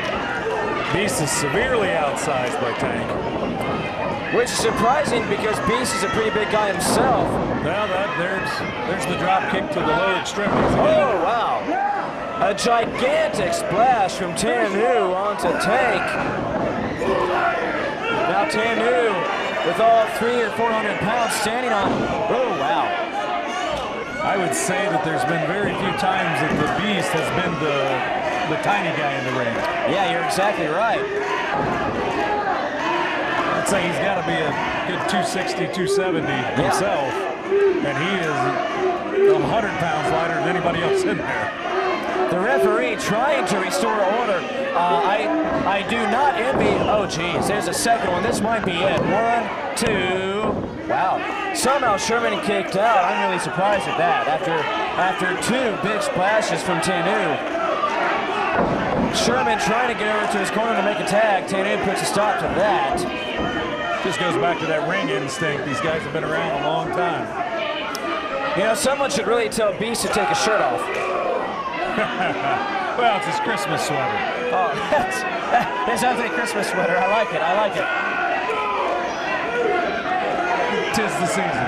It is. That's right. Both of us wearing our Christmas sweaters tonight. Absolutely. So we should have someone take a picture of us together. It could be a Christmas card photo. You and I in our ugly sweaters. I'm for that. Meanwhile, I'll be in the picture. That's right. Meanwhile, back in the ring. Normally I charge for a picture with the Hall of Famer. That's true. See, I'm not used to that. Not being a Hall of Famer, I don't know what it is, you know, to be able to ask for money. Oh, I really like that idea. Back to the action. Tank now back up to his feet, makes the tag too. Chris Hall. Hall coming in now. Oh, wow. A massive clothesline by Hall. Yeah, he still didn't take Tanu off his feet. Which is amazing. I mean, you can hear that clothesline all the way across the UAW Hall. You got a man with full head of steam, weighing in at about 350 and barely budged Tanu. Yeah. The double axe handle took care of Beast, though. Yes, it did. Beast goes to the outside. Now it's back to Hall and Tanu again. Hall has Tanu in the corner, working over his breadbasket, trying to drive the wind out of him. I don't envy the maintenance crew after this. No. As you mentioned, all 4 of these individuals rather large, though, hoping the ring has extra supports underneath. No. Tanu makes the tag to the Beast. Hall takes over on him right away, though. Finally, Tanu off his feet. That's right. Beast off the top. He gets caught by Wow, Hall. that's impressive with Hall's strength. Yeah, it is. That's a big man to catch mid. He hoists him up in a fireman's carry. Drops him down to the mat. That's an impressive maneuver. 2, 3, that's it. That's an impressive maneuver. I've been in singles action against Hall as well. That's a strong man. Yes, it is. Mr. Hooks. Mr. Hooks' tag team just got defeated. I guess that's what he gets for calling out the next available tag team. I guess so. Bad Company moves on. They get the win. So now I'm wondering, I've lost count. Does this make Bad Company the #1 contenders? I believe it does. I believe it does, Jimmy. Ladies and gentlemen, ladies and gentlemen, Here it is. who are the War Tag Team Champions? Somebody coming to ringside. Yeah, someone in a sweatshirt and hoodie. I can't tell who that is. He's got a baseball bat. What's security doing? They need to do something here. He's got a Louisville Slugger. I'm not sure who that is. I can't tell from here. He's in the last time I saw somebody stalking around wrestling rings with a baseball bat, it was Sting. You think Sting's here? I don't. Wow, and Austin Max, the War Tag Team Champions. Dirty and Bad Company are getting it on the outside. And there's Ripper walking around like he did something there in those belts. I don't think this match has officially started yet. At least I don't think. I didn't hear the bell ring. Well, hey, here's a Tank and Idris Abraham right here in front of us. Yeah, that's right. We need to be careful. Hopefully this action does not come our way. It's starting to. That is some impressive hair that young man has. It is. Not Tank. Right. If this action does come our way, I want you to protect me. Well, I'm retired, so, you know. Idris Abraham's got as much hair on his head as the Beast does on his body. Both of which have more hair than Sherman Tank has. Idris Abraham goes hard into the chairs over near us. There goes Ripper just exited the building. Maybe the guy with the hoodie doesn't have his hood on anymore. Yeah, Ripper Blackheart running for his life. Wait a minute, that's... my eyes deceiving me. That's Tom. That's Big Tom. That's Tom Williams, the owner of War. Earlier on tonight, he was arrested by police officers, by deputies from the Allen County Sheriff's Department. I guess Tom knows people in high places. He is out of the Hooskow, and he is back here at the UAW Hall, and he is here to help and maybe balance the power. I gotta confess that I was a little late getting here.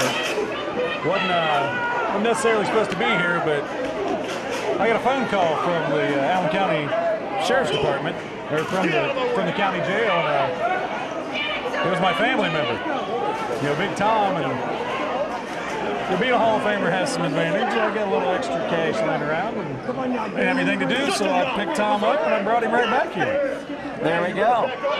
We spent many years together up and down the roads around here. And taking towns and taking names, right? Absolutely, taking the phase. Tom's not so much into that anymore. I was little Tom for many years around here. Yeah. He's kind of ruined that for me. The fans are standing here on the UAW Hall. This action is all over the place. Kind of hard for us to see. All four men are back to the ring now. Idris Abraham and Chris Hall are in the ring. There's a tag from Abraham to his partner. Austin Mannix.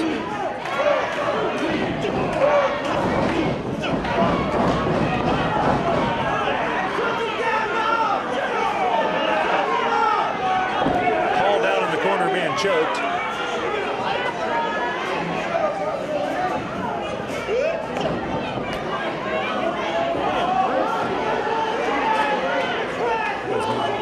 Thank you.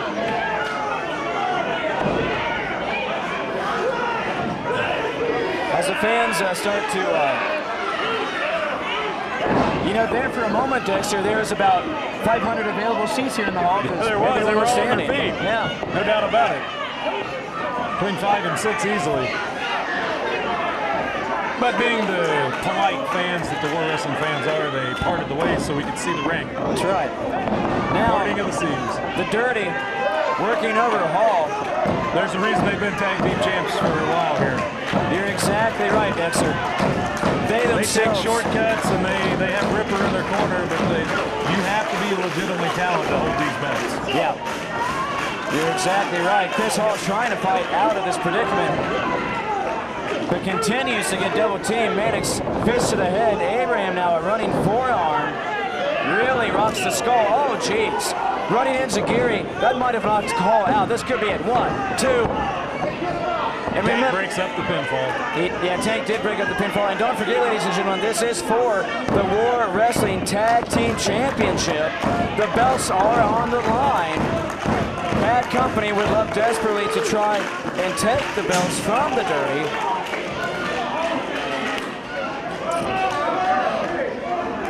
You know, there's times that I've talked to Stamp over the years about trying to get back together and make another run at these tag team belts, and then I see matches like this, and I'm like, Jimmy, I don't know. Yeah. Kind of glad he retired. Kind of glad I'm sitting behind this mic tonight. Yeah. Austin Mannix hammering away on the side of Chris Hall's head. Austin off the ropes. Hall was able to catch him, though, delivers a spine buster.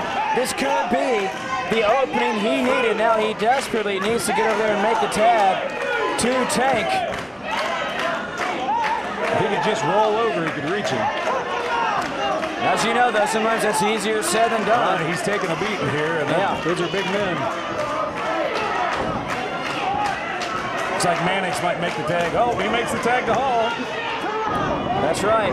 In comes Sherman Tank. Down goes Mannix. Mannix was not able to tag in Abraham. Off the ropes. He was going to try back body drop.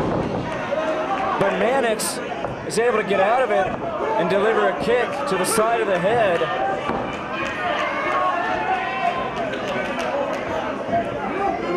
All 4 men back to the ring as Mannix tags Abraham. Oh, wow. Mannix there showing, Mannix there showing he has some martial arts skill. Nice side kick. Hall to the outside of the ring. Sherman Abraham's in the face of Big Tom. That's something he's not really going to want to do. Oh, Big Tom delivers a big hand. Yeah, he did. A big right hand. Abraham goes down. Dirty Tom cleaning house. Ripper Blackheart nowhere around. When we saw Ripper running from ringside earlier on, I think he was running from Tom. I believe you're right. 2, 3. New champs. New champs. Indeed, new champions here at War Wrestling. I'll tell you what, I spent the better part of 22 years with Tom. Never seen him move so fast. Except for when Christine's chasing him.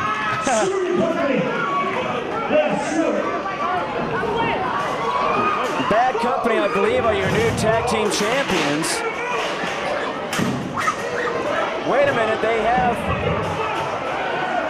there's something going on the far side of the UAW hall. I believe they have Tom's wife, Christine. Tom Williams' wife, Dexter Dementia, is going to go over and check and see what's going on. Tom Williams' wife helps run concessions and is in charge of a lot of the merchandise.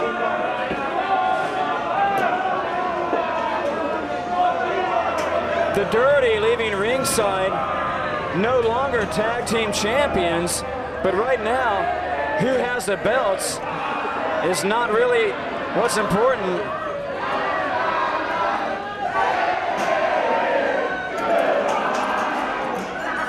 The crowd giving the business to the Dirty. Austin Mannix giving it right back.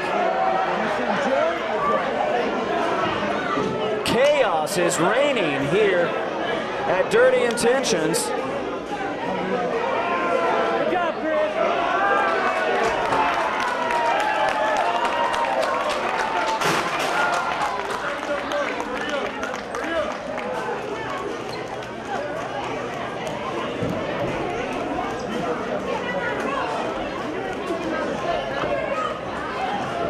Well, Tom was able to save or retrieve his wife from hooks, however you want to word that.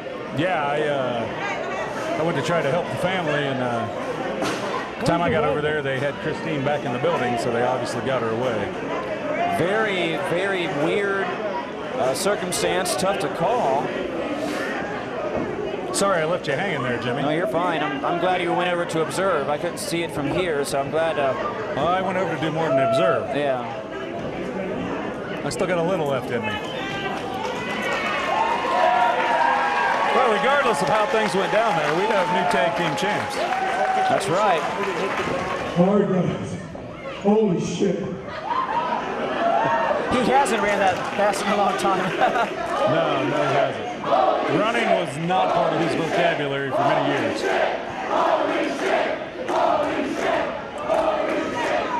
Listen, I want to tell you guys I want to apologize for my actions. But as God is my witness right now, ain't nobody ever going to put their damn hands on my wife.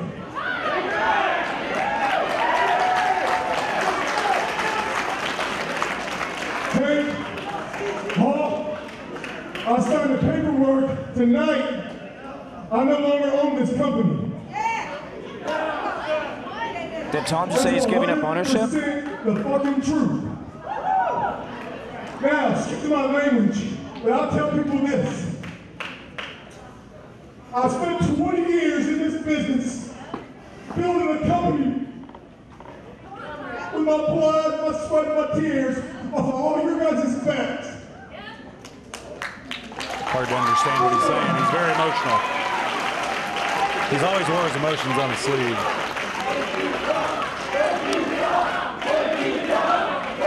I don't need no thank yous, guys. I don't need them. Because I'm telling you guys this right now. This shit is personal now. See, the big difference is, since I don't own this company no more, I'm an employee. So, by hook, and I use that term loosely, Mr. Hooks, you asshole son of a bitch. From this day forward, I'm gonna manage these guys.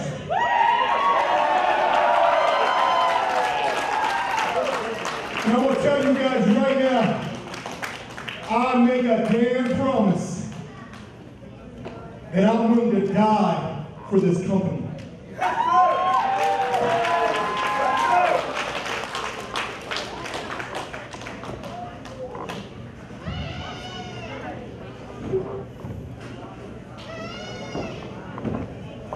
This is me at 280 pounds, 5 pounds from my goal weight when I was in high school 25 years ago. Okay? Now, everybody in the back thinks I'm an asshole.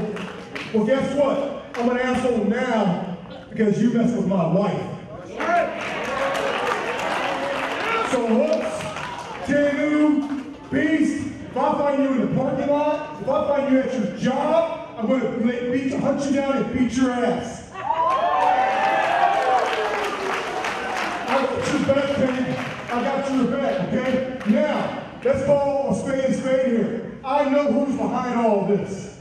I know who's behind all this. Ripper Blackheart, I know you're behind all this. And as God's my witness right now, it's going to come to a head, me versus you.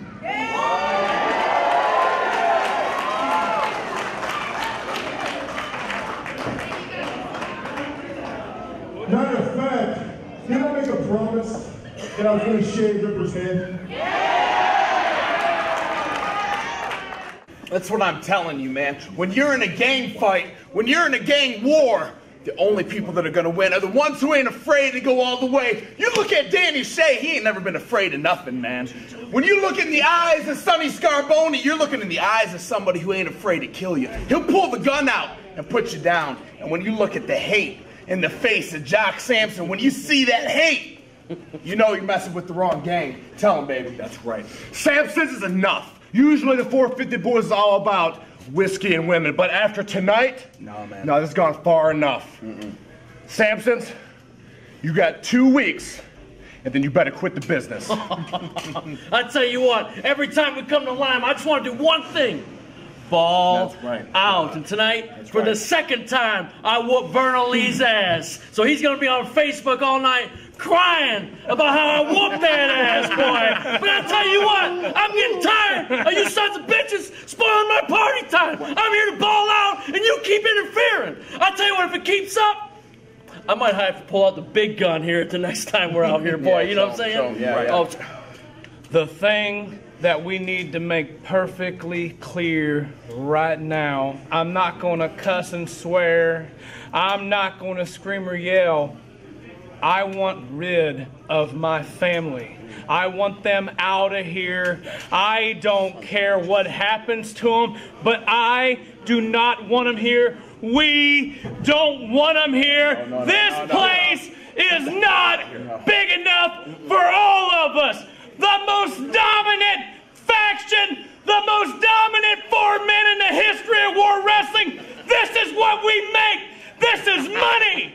This is money. We are the greatest thing coming today. And if you're not lucky, you're just going to miss the greatness.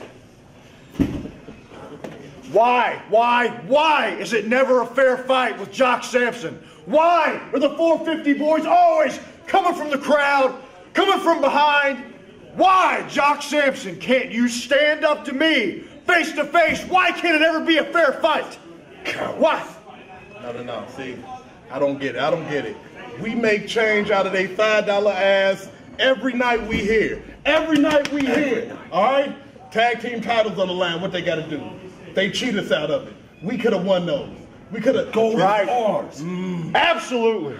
Danny Shea, you talk about whipping my ass. The only reason why you whip my ass is because you're always jumping me from behind. You want to talk about balling out, son? Next time I see you, I'm taking you out. Hold on, stop. Jock Sampson said something like, he didn't think War Wrestling was big enough for all of us. And you know what? Something's got to give. I think he's right. Oh yeah. Come on.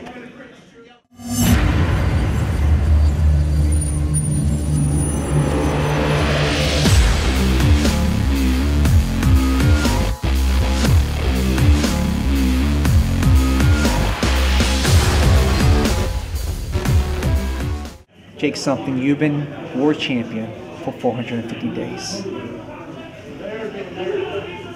Tonight I'm going to make this really short and sweet and simple for you. 2 out of 3 falls, you're walking in champion. But I'm walking out that way.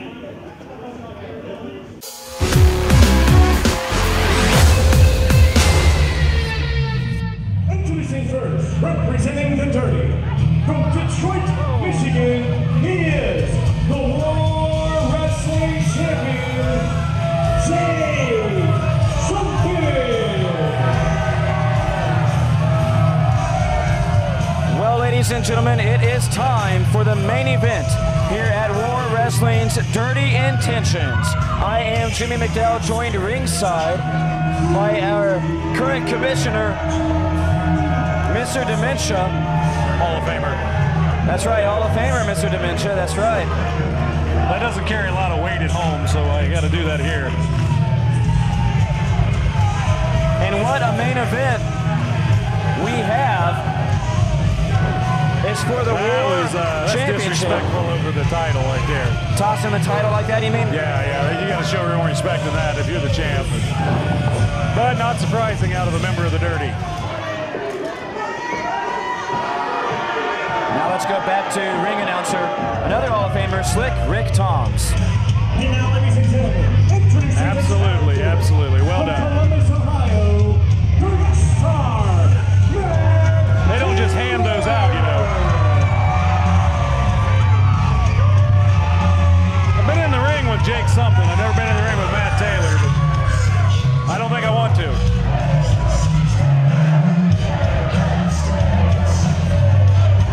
Well, if I do say so myself, this is going to be one heck of a main event. I think as the American Dream would say, it's going to be a slobberknocker. I agree with that. Slobberknocker for sure. The War Wrestling Champion, Jake Something from the Dirty, with a suddenly reappearing Ripper Blackheart. I think he had a stomach ailment. I think something scared the crap out of him. I agree with that. He'll be defending, Jake Something that is, will be defending against Dark Star Matt Taylor. Matt Taylor, of course, a former champion here in War Wrestling himself. The first ever Respect champion, I believe, wasn't he? Sounds right.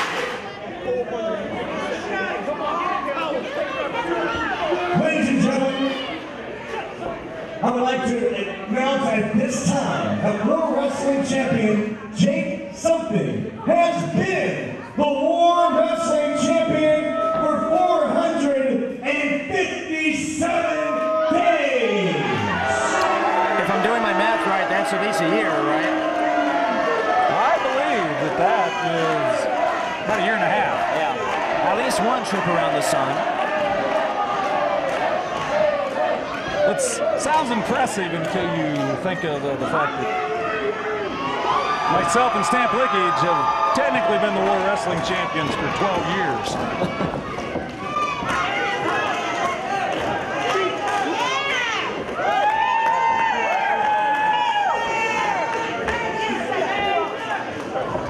This is 2 out of 3 falls.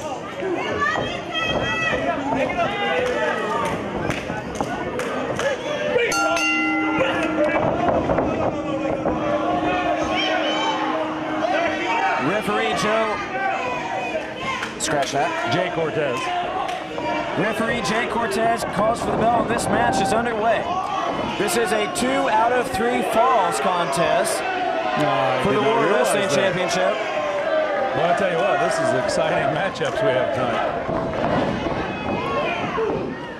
Taylor getting on top early with his speed. I was just going to say, I think he would have to rely on his speed. Well, he's not going to outpower Jake Something because that kid's put together. Taylor takes Something face first into that top turnbuckle. Now some knees to the midsection. Well, that's impressive right there, Jim. Big old body slam right there. Yeah, that's a lot smaller man picking him up. That's where you put your training in. Running knee drop, going for a quick pin. Something able to kick out before the ref can even get down there. Unfortunately here, Matt Taylor will be facing 2 men, as it is every time Ripper Blackheart is at ringside. Jake Something a little slower and more methodical than Matt Taylor. That's a very good observation. It was kind of a shot in the dark. Taylor, though, mounting a quick comeback here. Running kick. Rocks Something. Suplexes him down. Might have been a brain buster. Going for the pin. 1, 2, 3, no. Close to a pinfall there for this first one. That's right. And again, this is the best 2 out of 3 falls. Something wants to keep the title. Dark Star would like to win it.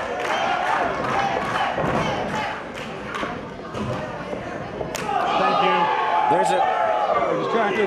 There's a chop by, making 2 of them now. He's mixing chops and punches. Look at this offensive fury here. There he goes to the from close Dark fist. Star. They had some forearms in there. One thing Matt Taylor's doing, he's definitely staying on top of Jake Something. Yeah, he is. Something now cowering down to the mat. I would think that Dark Star doesn't want to take it easy, though. No, there's what happens.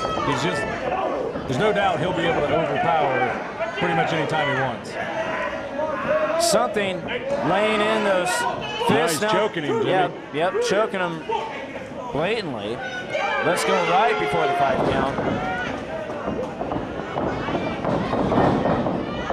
Taylor puts on the brakes, reverses.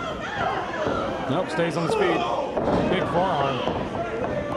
Taylor using his speed, going up top. Leaps, flying crossbody. crossbody. Not able to go for the pin, though. We'll have to see later I on. don't believe he chose to go for the pin. Yeah. He's setting up another offensive move. Or trying to, at least. There's a chair in the ring. The referee grabbing the chair. That's why he couldn't go for the move. The referee does get rid of the chair, is lecturing Ripper Blackheart. Meanwhile, he's missing the chokehold on the other side of the ring by Jake Something. This is This is, though it's a 2 out of 3 falls, this is not a no DQ match, which is why the referee is now arguing with Ripper Blackheart. See that 3 times fast. A chair shot. I don't want to do anything with Ripper Blackheart 3 times. A chair shot to the side of the head by Jake Something rocks the skull. Something is smart enough to know he's got to get back in the ring to get a pinfall. Yeah. And after that chair shot, Matt Taylor might be out. Something, though, not going for a pinfall. You would think Taylor would be easy pickings at this point. Well, honestly, Jimmy, I'm not sure how much is going on up there. Something now starting to pick a dazed Matt Taylor up. Taylor unable to even try and put up any offense here. Off the ropes. Great move by Something. 1, 2, 3. That's the first fall. He is impressive. He's right back on Taylor. Hammering away on the side of Taylor's head, not letting him take a break, not letting him collect his senses. The referee pulling Something off. There is supposed to be a break in between the falls. Well, the ref's at least got to be able to check the other competitor for injury. Yeah. Make sure he can continue. Something is being relentless here, not wanting Taylor to try and collect his senses, to collect his thoughts. Well, at least so far, Ripper hasn't physically gotten involved in this match. So far, that's true. Give it time. Well, he slid the chair and it definitely was a distraction that led to the victory in the first fall. Now that Taylor is back up to his feet. What a shot. Wow, geez, yeah. Just as soon as destroyed Taylor, him. Yeah, as soon as Taylor gets to his feet, he's knocked back down. Now we spoke too soon. Yep. There he is choking him with a towel.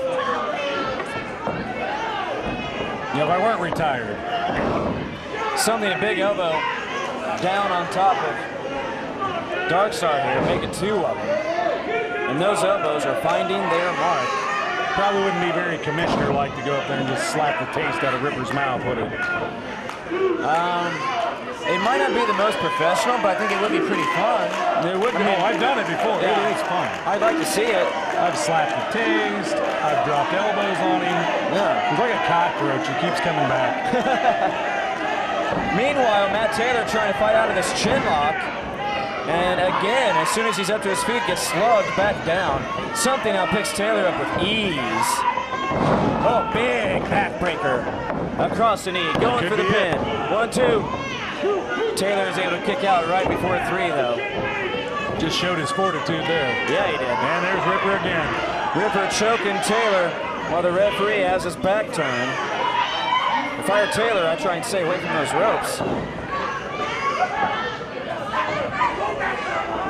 I don't know how you sit here beside Ripper every show.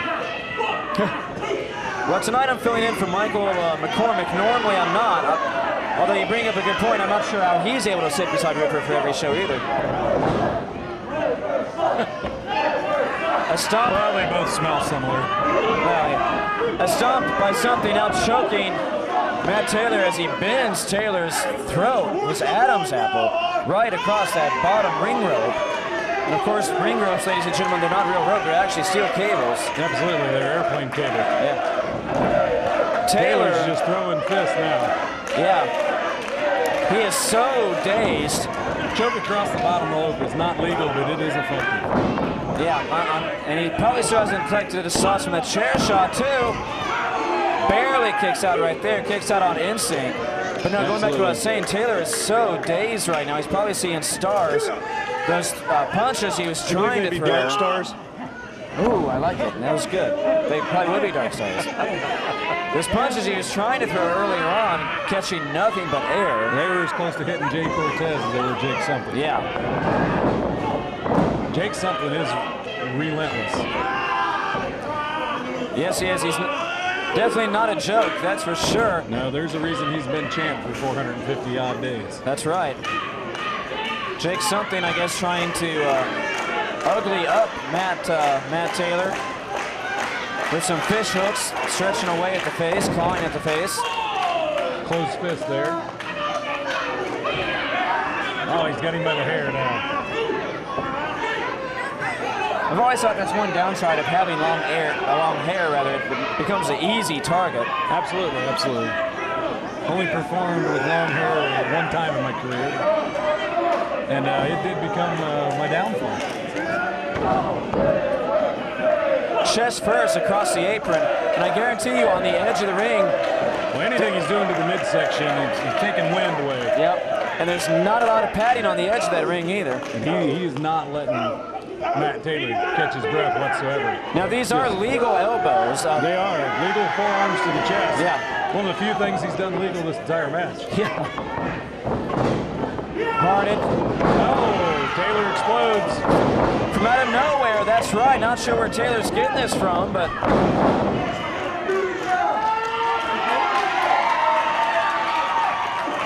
Taylor now with the head of steam. Something catches Taylor's leg, shrugs him up, but something runs face first into Taylor's foot. Taylor double stomp off the top. This could be his chance. Hooks the leg. 1, 2, 3. There it is. Taylor gets the second fall. If I was Matt Taylor, I'd get right back on him the same way he did. Don't let him breathe here. We'll have to see whether or not Taylor does that or whether or not he actually... I don't think he's quite recovered yet, Jimmy. No. It's the third and final fall. Taylor needs to at least distance himself here. Well, the referee has called for the bell. Neither guy's on their We're going feet. to start this third fall with a 10 count. Yeah, they are.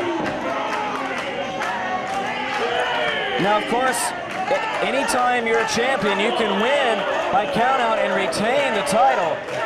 You don't have to beat your opponent has to beat you. Absolutely. The way you lose that belt is pinfall or submission. Taylor's to his feet. He doesn't look happy. No, he doesn't. I think he's starting to get that adrenaline. Something, though, also up to his feet. And I think we're going to be starting over from scratch here, basically. This is all for the marbles, ladies and gentlemen. This is the third and final fall for the War Championship. Something trying to retain. Darkstar trying to win. They are literally hitting each other right in the mouth. That's right. It's not pretty, but it's effective, yeah. This is my kind of match. Left and right from Darkstar. Something shoots him off the ropes. Darkstar gets out of that. Throws something to the outside. Here comes Darkstar. Darkstar, a suicide dive through the ropes. He's got the champion reeling. That's right. Knocks something to the floor. Taking too much time here. Ripper Blackheart looks a bit concerned now. I see those shades coming up. Do you remember when I used to dive through the ropes like that? No. Me neither. You weren't that suicidal as well. No, I always liked myself a lot. Yeah. Matt Taylor, definitely a risk taker, and I think that's why the fans love him so much. Wow, a big kick right there from Taylor. Catches something hard. Risk taking is, you win a lot of matches, but it can hurt you too. Yeah, that's right. He's definitely passionate about his matches and his moves. Well, kind of like gambling in Vegas, high risk, high reward. Absolutely, absolutely. Well, here we go again. That's right. The fans, at least on the far side of the building, getting up to their feet as this action has spilled to the outside.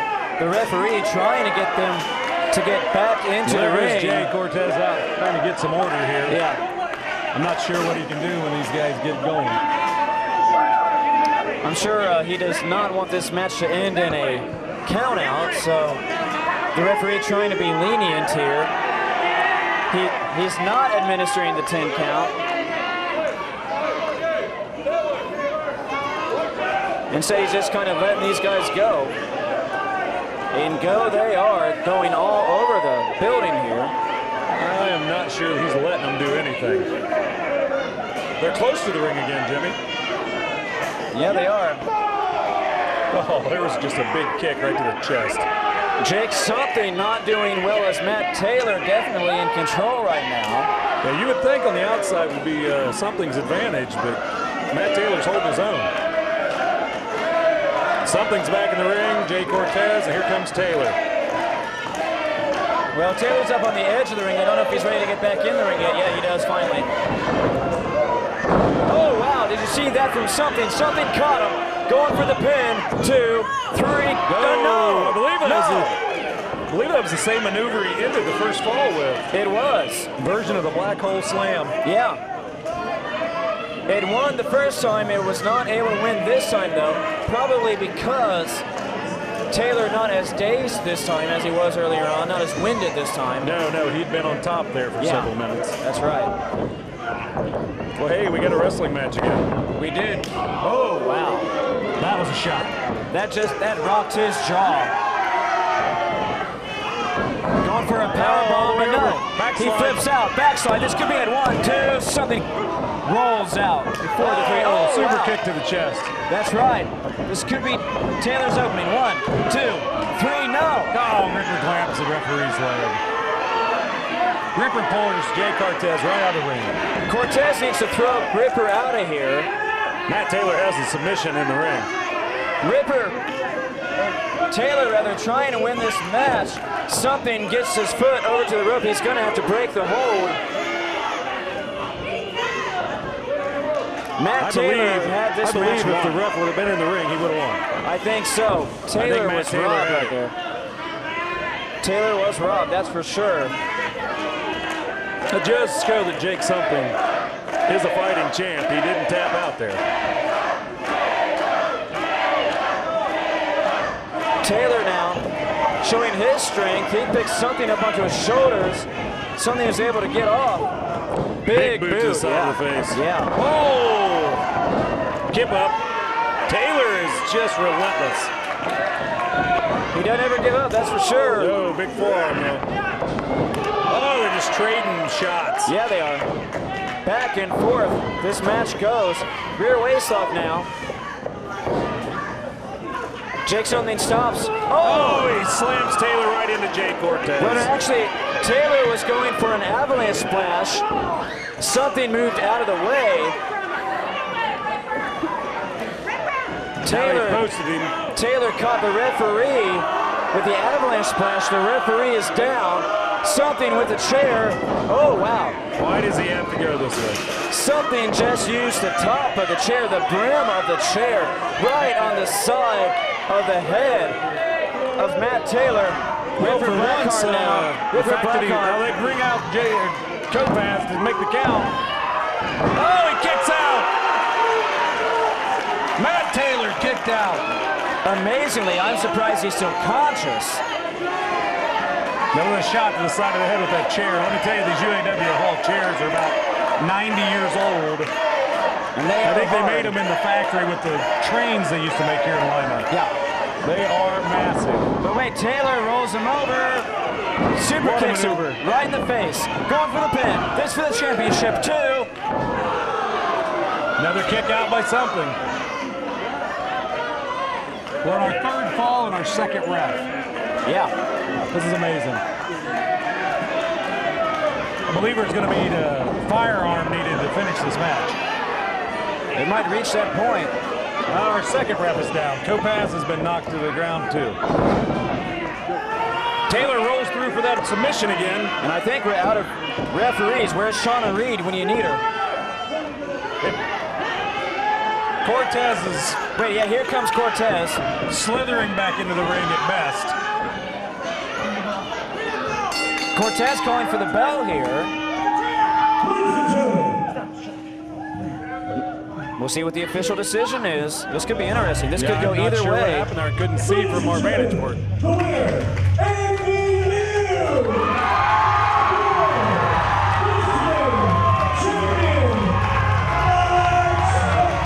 That gave this match to Matt Taylor. Darkstar Matt Taylor is awarded the War Championship. The official referee assigned to this match, Jay Cortez, is able to crawl his way back into the ring. He just took the ref. He just took the belt back. Well, no, Joe Cortez.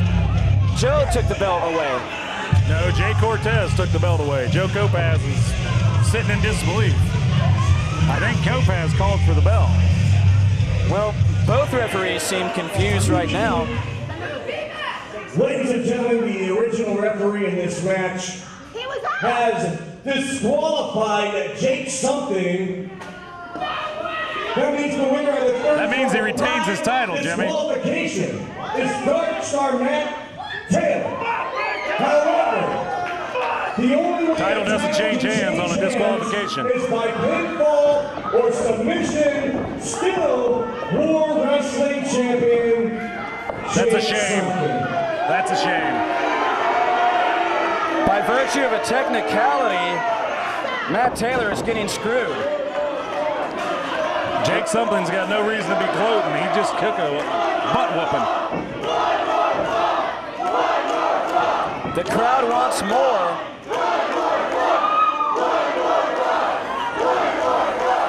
They're chanting one more fall. We don't have any refs left. But yeah, no, we're out of referees. Well, Matt Taylor kicks something, kicks him again. Yeah.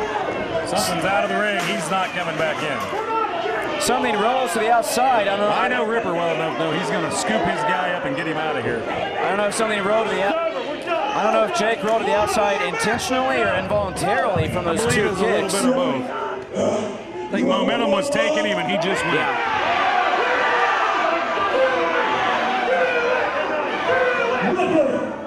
Ripper, you need another place. I've been champion for 457 days. And I just beat his ass again. I'm out of here.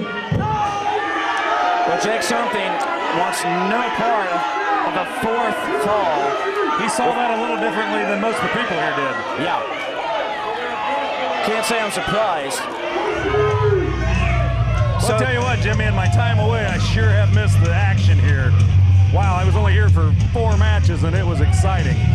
So, Dark Star Matt Taylor wins 2 out of 3 falls, but because he won the third fall by DQ, Jake Something is able to retain his title.